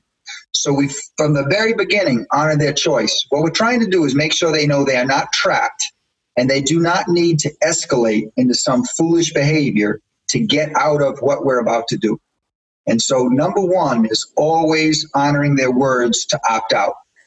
Number two is when they come down the room in this enhanced choice model, and there's different variants. I'm going to describe what I think is the ideal variant. There's two rooms. After the analysis is done, there's two rooms. In one room, there's all this same by the way, in both rooms, they're set up similarly. The same reinforcers are in both spaces, at least the tangibles. In one room, they get all their reinforcers for free, non-contingent reinforcement. We call it the hangout room. We go in there. We don't degrade the quality of the reinforcers. We're available with our attention. They have toys, continuous escape, what have you, video games, older kids, all that. In the practice space, they earn those same reinforcers. So that's contingent reinforcement. And they earn it in the therapeutic process that we always do. It's just skill-based treatment. At first, you just have to communicate. Then you have to communicate a little better. Then you have to tolerate. Then you have to do some work, what have you. So one room is the practice room. One room is the hangout room. Hangout is non-contingent. Practice is contingent. They get a choice. At any time, they can opt out of the practice room and go hang out. Now, by doing that, we can do the therapeutic process without any escalated problem behavior. Now, it seems absurd that people would choose to go to the practice space when they could get all their reinforcers for free the whole time elsewhere, but they choose to come to the practice space. And why would they do that? Well, there's a whole bunch of non-human animal literature and a bunch of human literature that Holly Gover just did a review on, and that'll be submitted soon too, showing there's almost a universal preference for contingent over non-contingent reinforcement. In fact, our hero Skinner predicted this a long time ago in one of his articles where he wrote, "To work is to be human." He wrote, I think it's in the article, the chapter, The Ethics and Compassionate Care of the Retardate. So it's a horribly named chapter, but again, it was a sign of the times. It's an old bit of writing. But he basically was just talking about making sure with dependent populations that you treat them like humans by arranging contingencies so they engage in more and more effortful behavior to produce important outcomes, because that is reinforcing, more reinforcing than having your reinforcer simply handed to you. And the really neat part is, after that was written, there was a bunch of empirical work done showing that indeed people will choose to earn their reinforcers over getting them for free. In fact, there's animal literature showing that animals will press the lever to produce the food reinforcer rather than eat their food from some freely available stuff sitting in the corner of the chamber. And so this universal preference for what we casually call yearning and earning allows us to do processes with kids with dangerous behavior, because we can not guarantee, but come close to guaranteeing no escalation, because they are never trapped. They are never forced to do anything. It is on them. They are electing to do these things. And the funny thing too, Matt, is it doesn't mean we don't use extinction. In the practice context, there's extinction, but it's a hands-off extinction. You know what I mean? It's do that work, and if they don't do your work, the reinforcers aren't provided. If you don't like it, you get huffy about it, you can always leave, right? You can go leave and hang out. And the funny thing is, in Adithyan's study, is kids do choose to hang out. Kids do choose to go home. But I don't think we had a kid in that study that chose to do that more than 10% of the time, meaning 90% of the time they hung in there and got through the process, and there was no escalated behavior. I think across 5 kids, there was 10 instances of severe problem behavior for 5 kids who have a long and strong history of very severe problem behavior. So there's more to it. There's a little bit of talky stuff going on with the language able kid. We do reflections after session blocks and have them, put their 2 cents in and get some buy-in on the therapeutic process. But the high points were hit. And so if I was Evelyn, and again, I hope to talk to her face-to-face about this, I would really, I think the ISCA, the PFA process and the skill-based treatment process is completely applicable to these kids. Completely. I have total confidence there. Before, I wasn't confident applying it because of safety issues. But I'm confident now because the enhanced choice model gives us the confidence, okay? And again, Dithion's project will show some of these learners that do not have ASD, but have these different sort of diagnoses that are, have very severe, dangerous behavior, but yet we didn't see it, and they still got out to a socially meaningful outcome in the process. I look forward to checking that out. Thanks. Great. Okay, so I got another question, kind of out of our typical use for this sort of process here, and it comes from Josh, and he said, I've heard several animal trainers using or inspired by the ISCA, and he recognizes probably some PR implications to this, but he sees it as an excellent sign that functional assessment is more widely applicable, or at least people are attempting to being used. So, in general, he's interested in any kind of atypical applications you might be aware of, and I guess what would your thoughts be more generally on applying this sort of approach, either in animal training or elsewhere? Yeah, I think that's cool. I'll be honest. If Joshua hears this at some point, I'd love to know who the animal trainers are. I don't know of any animal trainers doing this. In fact, I've seen a couple articles. I've reviewed them or did something with them in Java where some animal trainers have done standard functional analyses. I think a student of Tim Vollmer's and another UF student down there.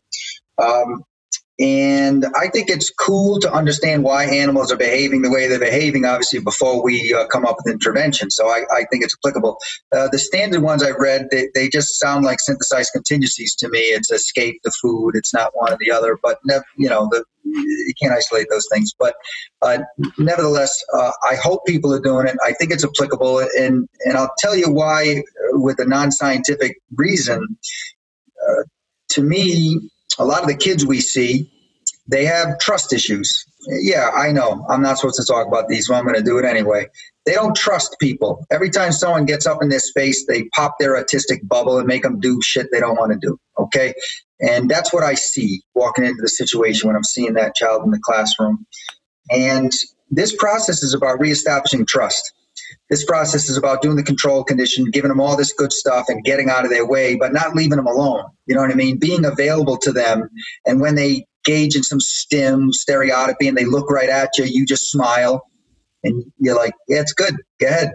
And when they engage in whatever behavior, you're just available to them. You're not giving them heck and you're letting them do their thing. And then you worsen the situation. Potentially dreadfully so if you were able to progress the EO right up there. And all they got to do is a very simple response, and they go right back to that reinforcement interval. And you do that a few times, they start to trust you. Because each and every time they engage in a behavior, it results in a powerful outcome. And that outcome, you then become acquiescent and available to them. There's some relationship building going on there. Now, if you're working with an animal that has problem behavior, presumably they've had some tough experience, some traumatic experience. Presumably they are now threatened by the human standing above them or within sight of them or within the cage, etc. And so to do a process where you reestablish some kind of trusting relationship, where you teach that non-human animal to be effective in the environment with the human for the minimal amount of behavior, I think that's a good thing. So I say I think because I've never done it, and I'm not getting any cages with animals. I have animals at my home, non-human animals and all that, but I'm not an animal trainer. And I'd love for people to do it. I think it's a perfect match, and I'd love to see some research come out on it. As far as, extensions of the process, what's funny, Matt, is to me the most important extensions of the process people are going to be, they're probably not going to be impressed by. But if you look at the literature, they're needed. I'll tell you the first one. It's not kids. It's adults in group homes. It's adults with developmental disabilities, perhaps without autism, perhaps with. It doesn't matter. But they're adults with developmental disabilities in residential care. They are way underrepresented in our ABA literature in general. They used to be heavily represented, but for obvious historical accidents, a lot of people are working with folks on the spectrum, and that's a good thing. And they're working with little kids, and that's an okay thing. I just say okay because there's a lot of adults on the spectrum and adults with DD and adults in residential services with intellectual impairment that have severe problem behavior, and they're not in the literature. That's the folks that the PFA process, SPT process being applied to right now with some groups, and I'm really heavily supportive of that. And some of the groups we link up with in our company, we're supporting people in those places with that population. That to me is exciting. Maybe not exciting to others because it's not as interesting perhaps as doing this with animals and tigers and lions and all that, but the people are doing this with tigers and lions.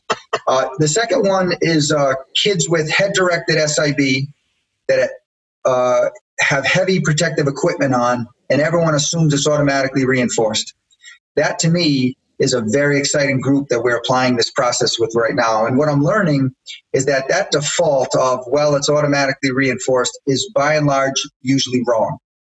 There are socially mediated events that are controlling the behavior. There have been people that have been whispering this. I say whisper because it's one or two articles, but if you meet them, they're actually yelling it in a scholarly manner. Franz van Haren is one of those people. He runs a company down. I met him at University of Florida. He runs a company in Florida, has another company back home in Holland. And basically, he's been suggesting that there's a learning pathway that's a little more social for these kids than not. And he's referring mainly to stereotypy. But I think he's on to something, as others have been, when they say that these behaviors are also sensitive to social reinforcers and may be maintained by social reinforcers. Some of these kids, it's the act of getting the equipment back. That's a social reinforcer, folks. That's something we can do something with. We can do something about. So as pragmatists, we're really trying to work with these kids to figure out what can we do outside the skin that can move this behavior around. And that which is left over from treatment is the automatically reinforced stuff. And we're in the early stages of this, but we're seeing some decent progress. And to me, it's a very exciting subset of our population.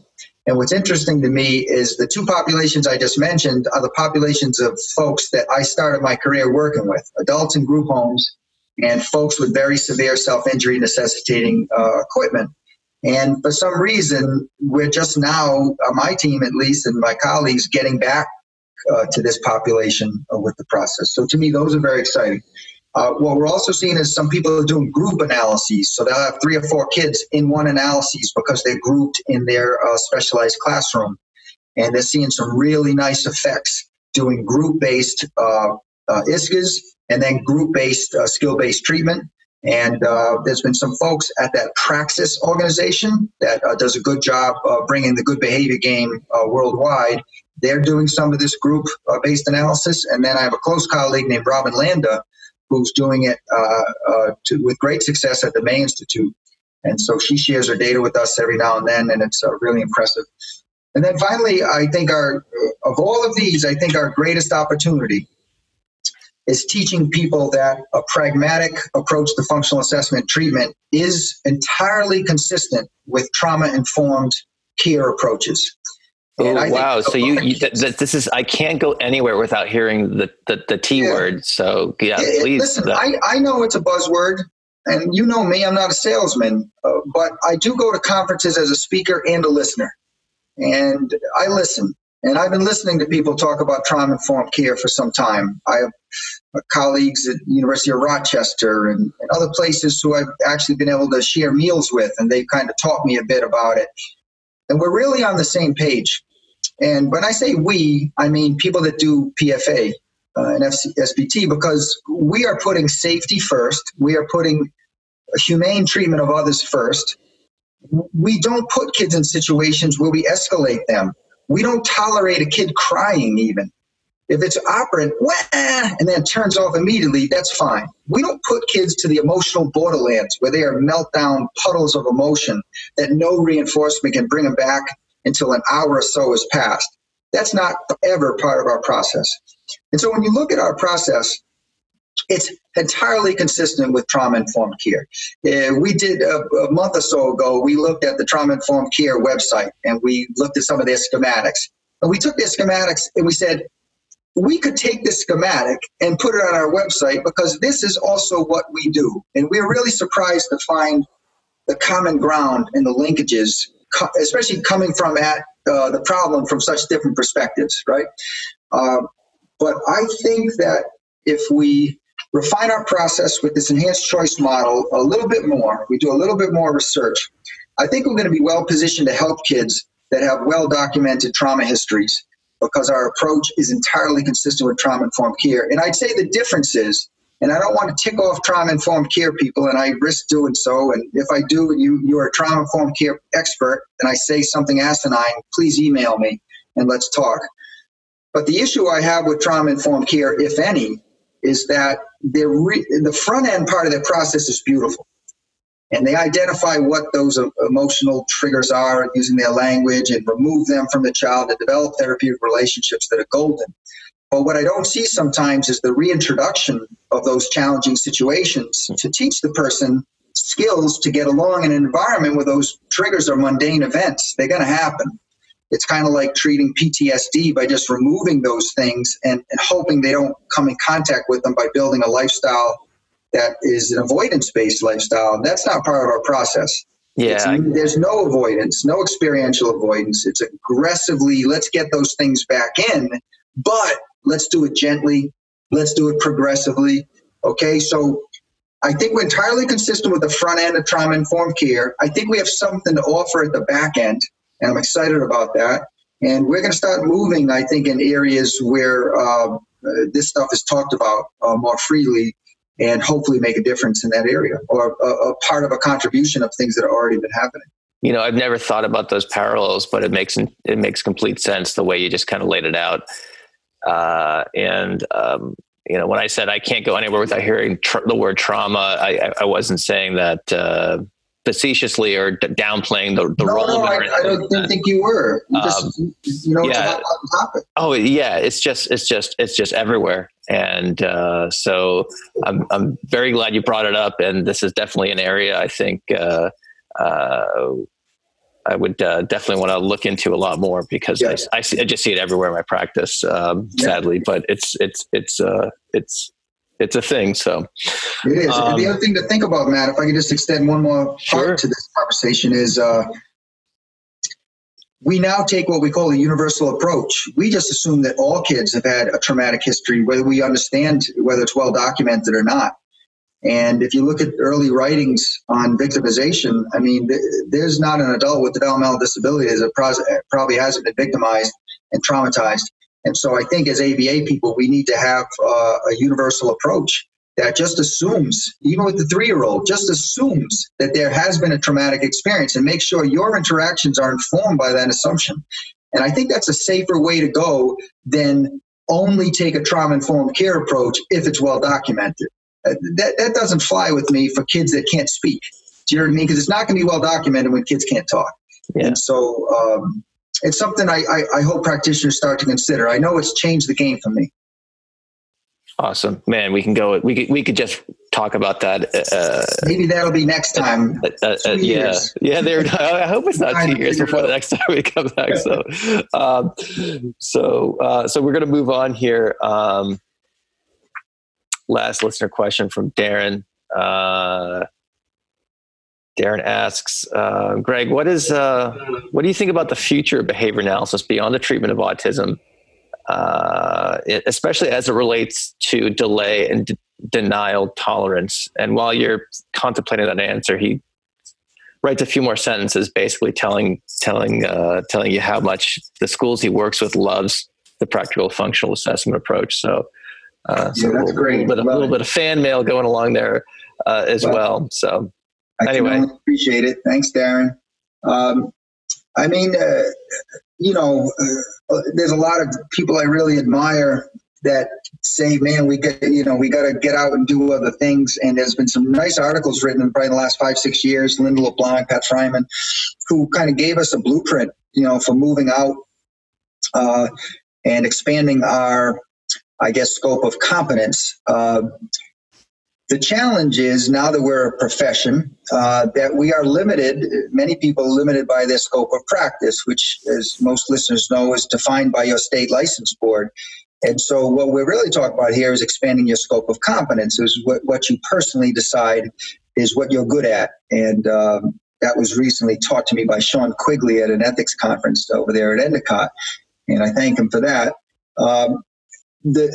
Expanding your scope of competence, obviously you got to link up with somebody who knows what they're doing, who is competent. It's all about internships, apprenticeships, graduate school training, etc. But our hands are tied until people recognize us as being effective in that area. Licensure has kind of been a blessing and a curse for us expanding our scope of competence, because if the license laws say as a BCBA you can do this, well, that's what people are doing. And so their scholarship, if they have the opportunity to do any, is constricted a little bit by those things. So I am a little worried, if anything now more than ever, about BCBAs expanding the scope.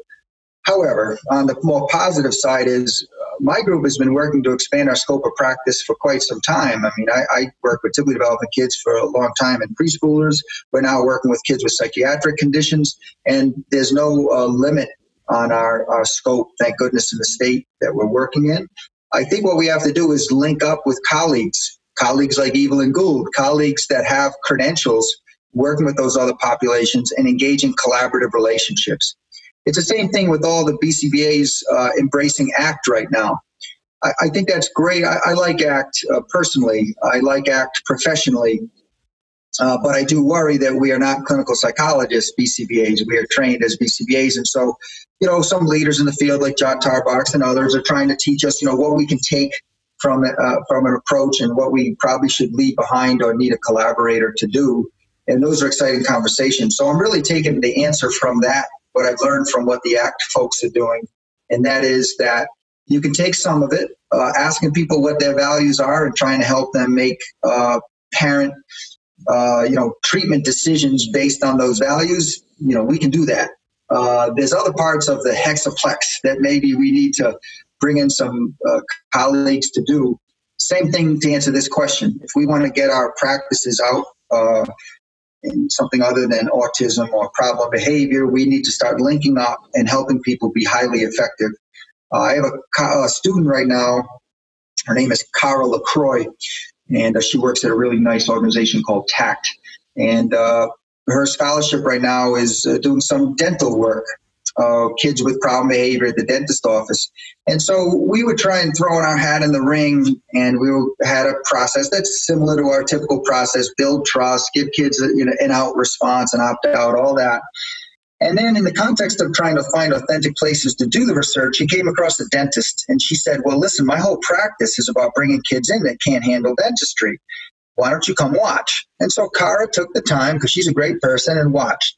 And this dentist was amazing at what she did. And we learned right quick that we didn't need a new independent variable. They didn't need us. They said this woman simply needed some methodologist to come in and do an experiment to prove the value of what she's doing. And that's probably what Cara is going to end up doing right now. We're in the thick of this as we speak. And so that's an example of we might expand our scope of competence by linking up with professionals working in authentic places that we want to be in. That's probably the route. Got it.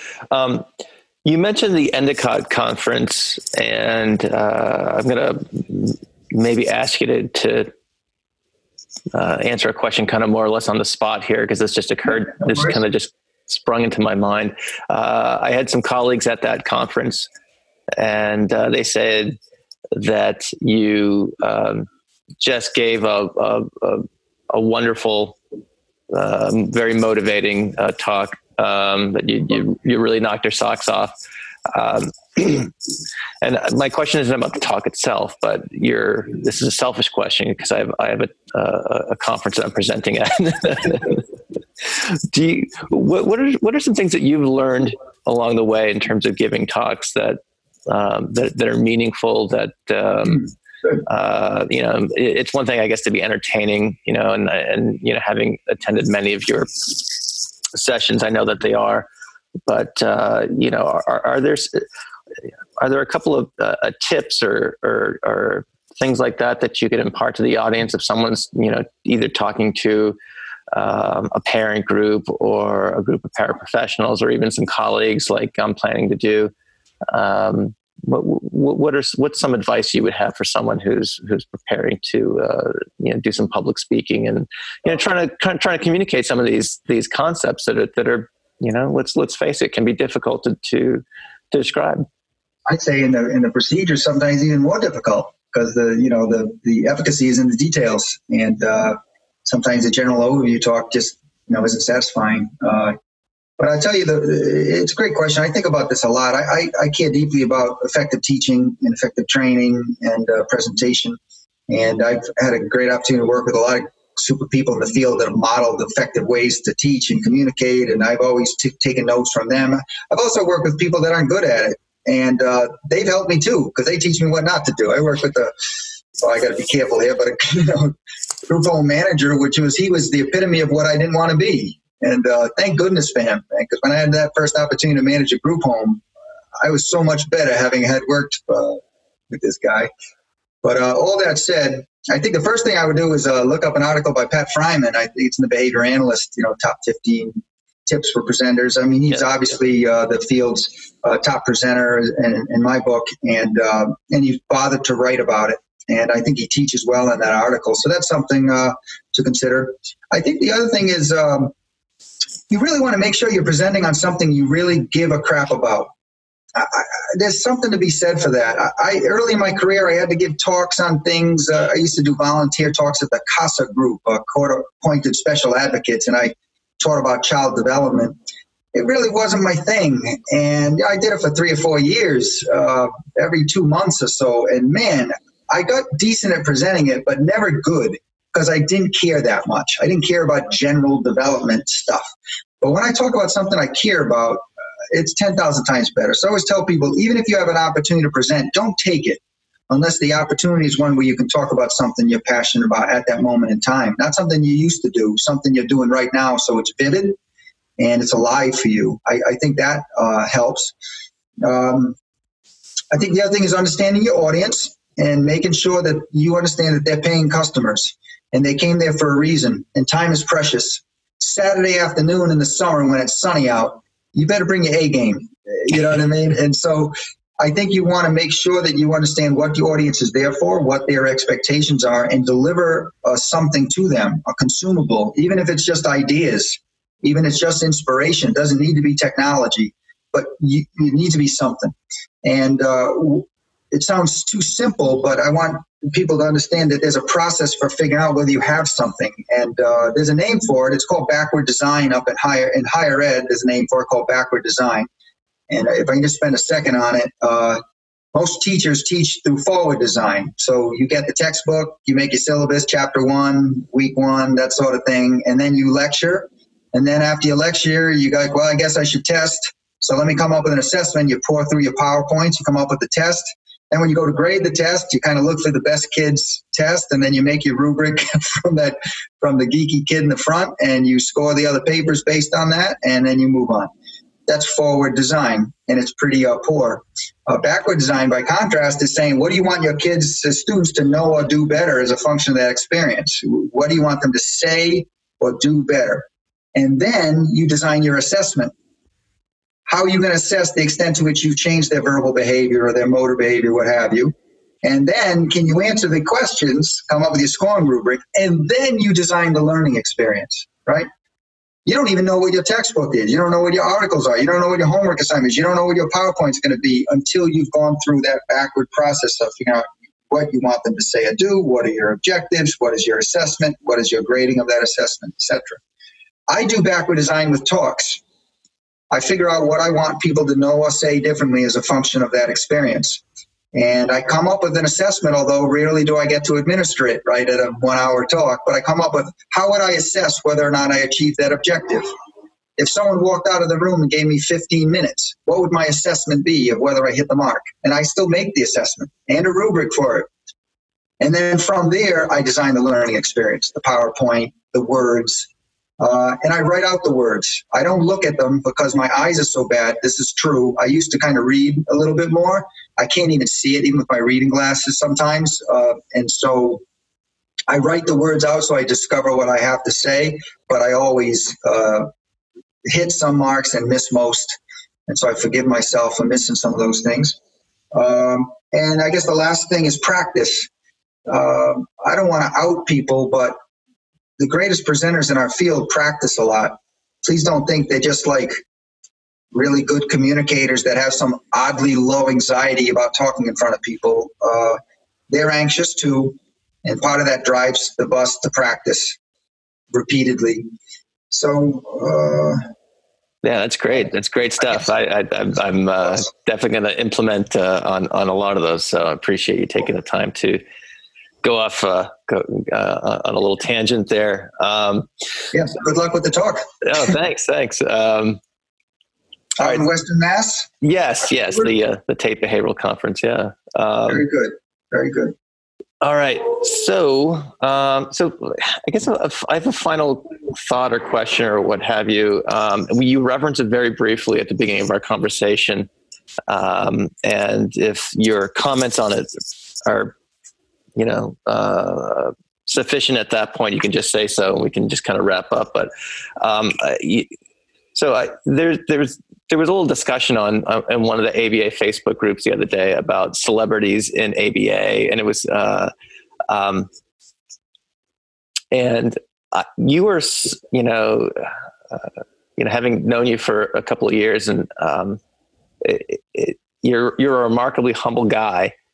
But I've also been with you at conferences where you can't get across a hotel lobby without a bunch of people stopping to take pictures and all sorts of things like that. What's that like? Like what's the experience like? And again, I think one of the things that makes you personable is that you're like a regular dude. Like you're just What's that? I thank my family for that. Yeah. Upbringing as well as present company. They keep you grounded. Would that be pretty much the intervention there? Is to spend time with people who don't care that you're Dr. Greg Hanley and yeah. It's a cool question. I mean, it makes me a little uncomfortable, Matt, even answering it or even acknowledge that kind of stuff. Part of the answer is being grounded. Part of the answer is having friends that don't know you other than, through other life experiences, and they have no clue what you do for work and don't care. And if they have a clue, they think it's weird anyway and don't want to talk about it. And if someone brings it up in their presence, they're like, stop talking about work. You know what I mean? Yeah. And so, I have brothers that serve that purpose. They're supportive and all that, but they know me as their brother, so they could give a hoot. And my family's supportive and whatnot, but they ground me, right? Like any family does and should do. Listen, when someone asks me for a picture or want to talk, I talk to them because I appreciate that. I'll be honest. I won't say I don't appreciate acknowledgement. Of course I do. And all I try to do is try to make sure people know that it's not me or that I'm some, like any behavioralist understands, some vessel that is shot through some accidental pathway that's been really great. And so I get the opportunity to talk about things. And then from that talk or writing, people latch onto it. And so I appreciate it. And I also know it's temporary. I also know it's, this is short-lived. Who knows when it's all going to go away. So if someone wants to take a picture with me, I'm happy to do that. I think it's great. I take a picture, but I have mixed feelings. I'm a little embarrassed about it. You know what I mean? I need to be careful about that kind of stuff. I know it's an accident. I know it's temporary. I know it's misleading. I know it's completely misleading. I know who I am because I have people that teach me who I am, and I know who I'm not. But I don't disparage anybody who wants to have that conversation. Listen, when I went to KU, my very first job out of grad school, I took my Java around that faculty hallway, and I had people sign my Java 1. I had Don Baer sign it, and I met with Mont Wolf, and when Todd Risley came to town, I talked to him, and I invite them to my meetings, and I did that stuff because I appreciated what they did for me, and they guided me down a path that incredibly thankful for. So if someone expresses appreciation to me, I'm just all happy. I feel great when people share that appreciation. But I try to make it clear that I'm not special, because I want people to know that they can do better than I'm doing. You know what I mean? I always try to make sure people understand that they can do this, that there's nothing special here. They got to get themselves in the right communities. And I also try to direct the conversation to their process, to the families they've helped, to the child. I want to know those stories. And if they're systematic, I want them to share them with me. And if they're really systematic, I want to help them publish them, which I've done before. That's really my reinforcers. I want to hear about that kid who was a complete mess and the family was just in complete disarray and taken to a point where there's no more antipsychotics. The child's back home. Everyone's happy. They're out in the community. They're learning. And the kid's back to being who the parents knew he was. I hear that. You stop me every time in a hallway at a conference and tell me that stuff. I'll be late to my next event for that kind of story. So, again, I have mixed feelings. You can appreciate that. And I think as a field, we need to be careful of thinking that these people are terribly special. We need to understand that these people have a microphone, and we should be appreciative and scared of them. I like it. And we should be empirical and nest in our local communities to make sure we're doing the things that are the best for our clients based on outcomes, evidence, and direct experience with those processes. And but appreciate the vessel, sure. Come up and say, hey, but talk to me about process and families and kids, and then I'll really engage that conversation. Awesome. Thank you for such a thoughtful answer to an admittedly awkward question, but a question I thought was worth chatting about. So, all right, Greg, I think we've come to the end of our time here. So again, I just want to thank you for coming back on the show and for having, again, been such a big supporter of the podcast and being so generous with your time on numerous occasions. So I love what you do, Matt. And thanks for giving me a voice. I let my voice be heard, I guess. I really appreciate it. And I appreciate what you're doing. And I look forward to your other podcasts. I'll be listening to the Hayes one you just completed, and I missed a few, so I got to get back in there. I have a shorter drive now, so it's harder for me. But here you go. But anyways, good luck with everything, and I look forward to seeing you next. All right, thanks, Greg. All right, take care, man. Thank you for listening to the Behavioral Observations Podcast with Matt Sikoria. You can find Matt's notes on this episode at www.behavioralobservations.com. We also invite you to stay connected with us on Facebook at facebook.com/behavioral observations and on Twitter at Behavior Podcast.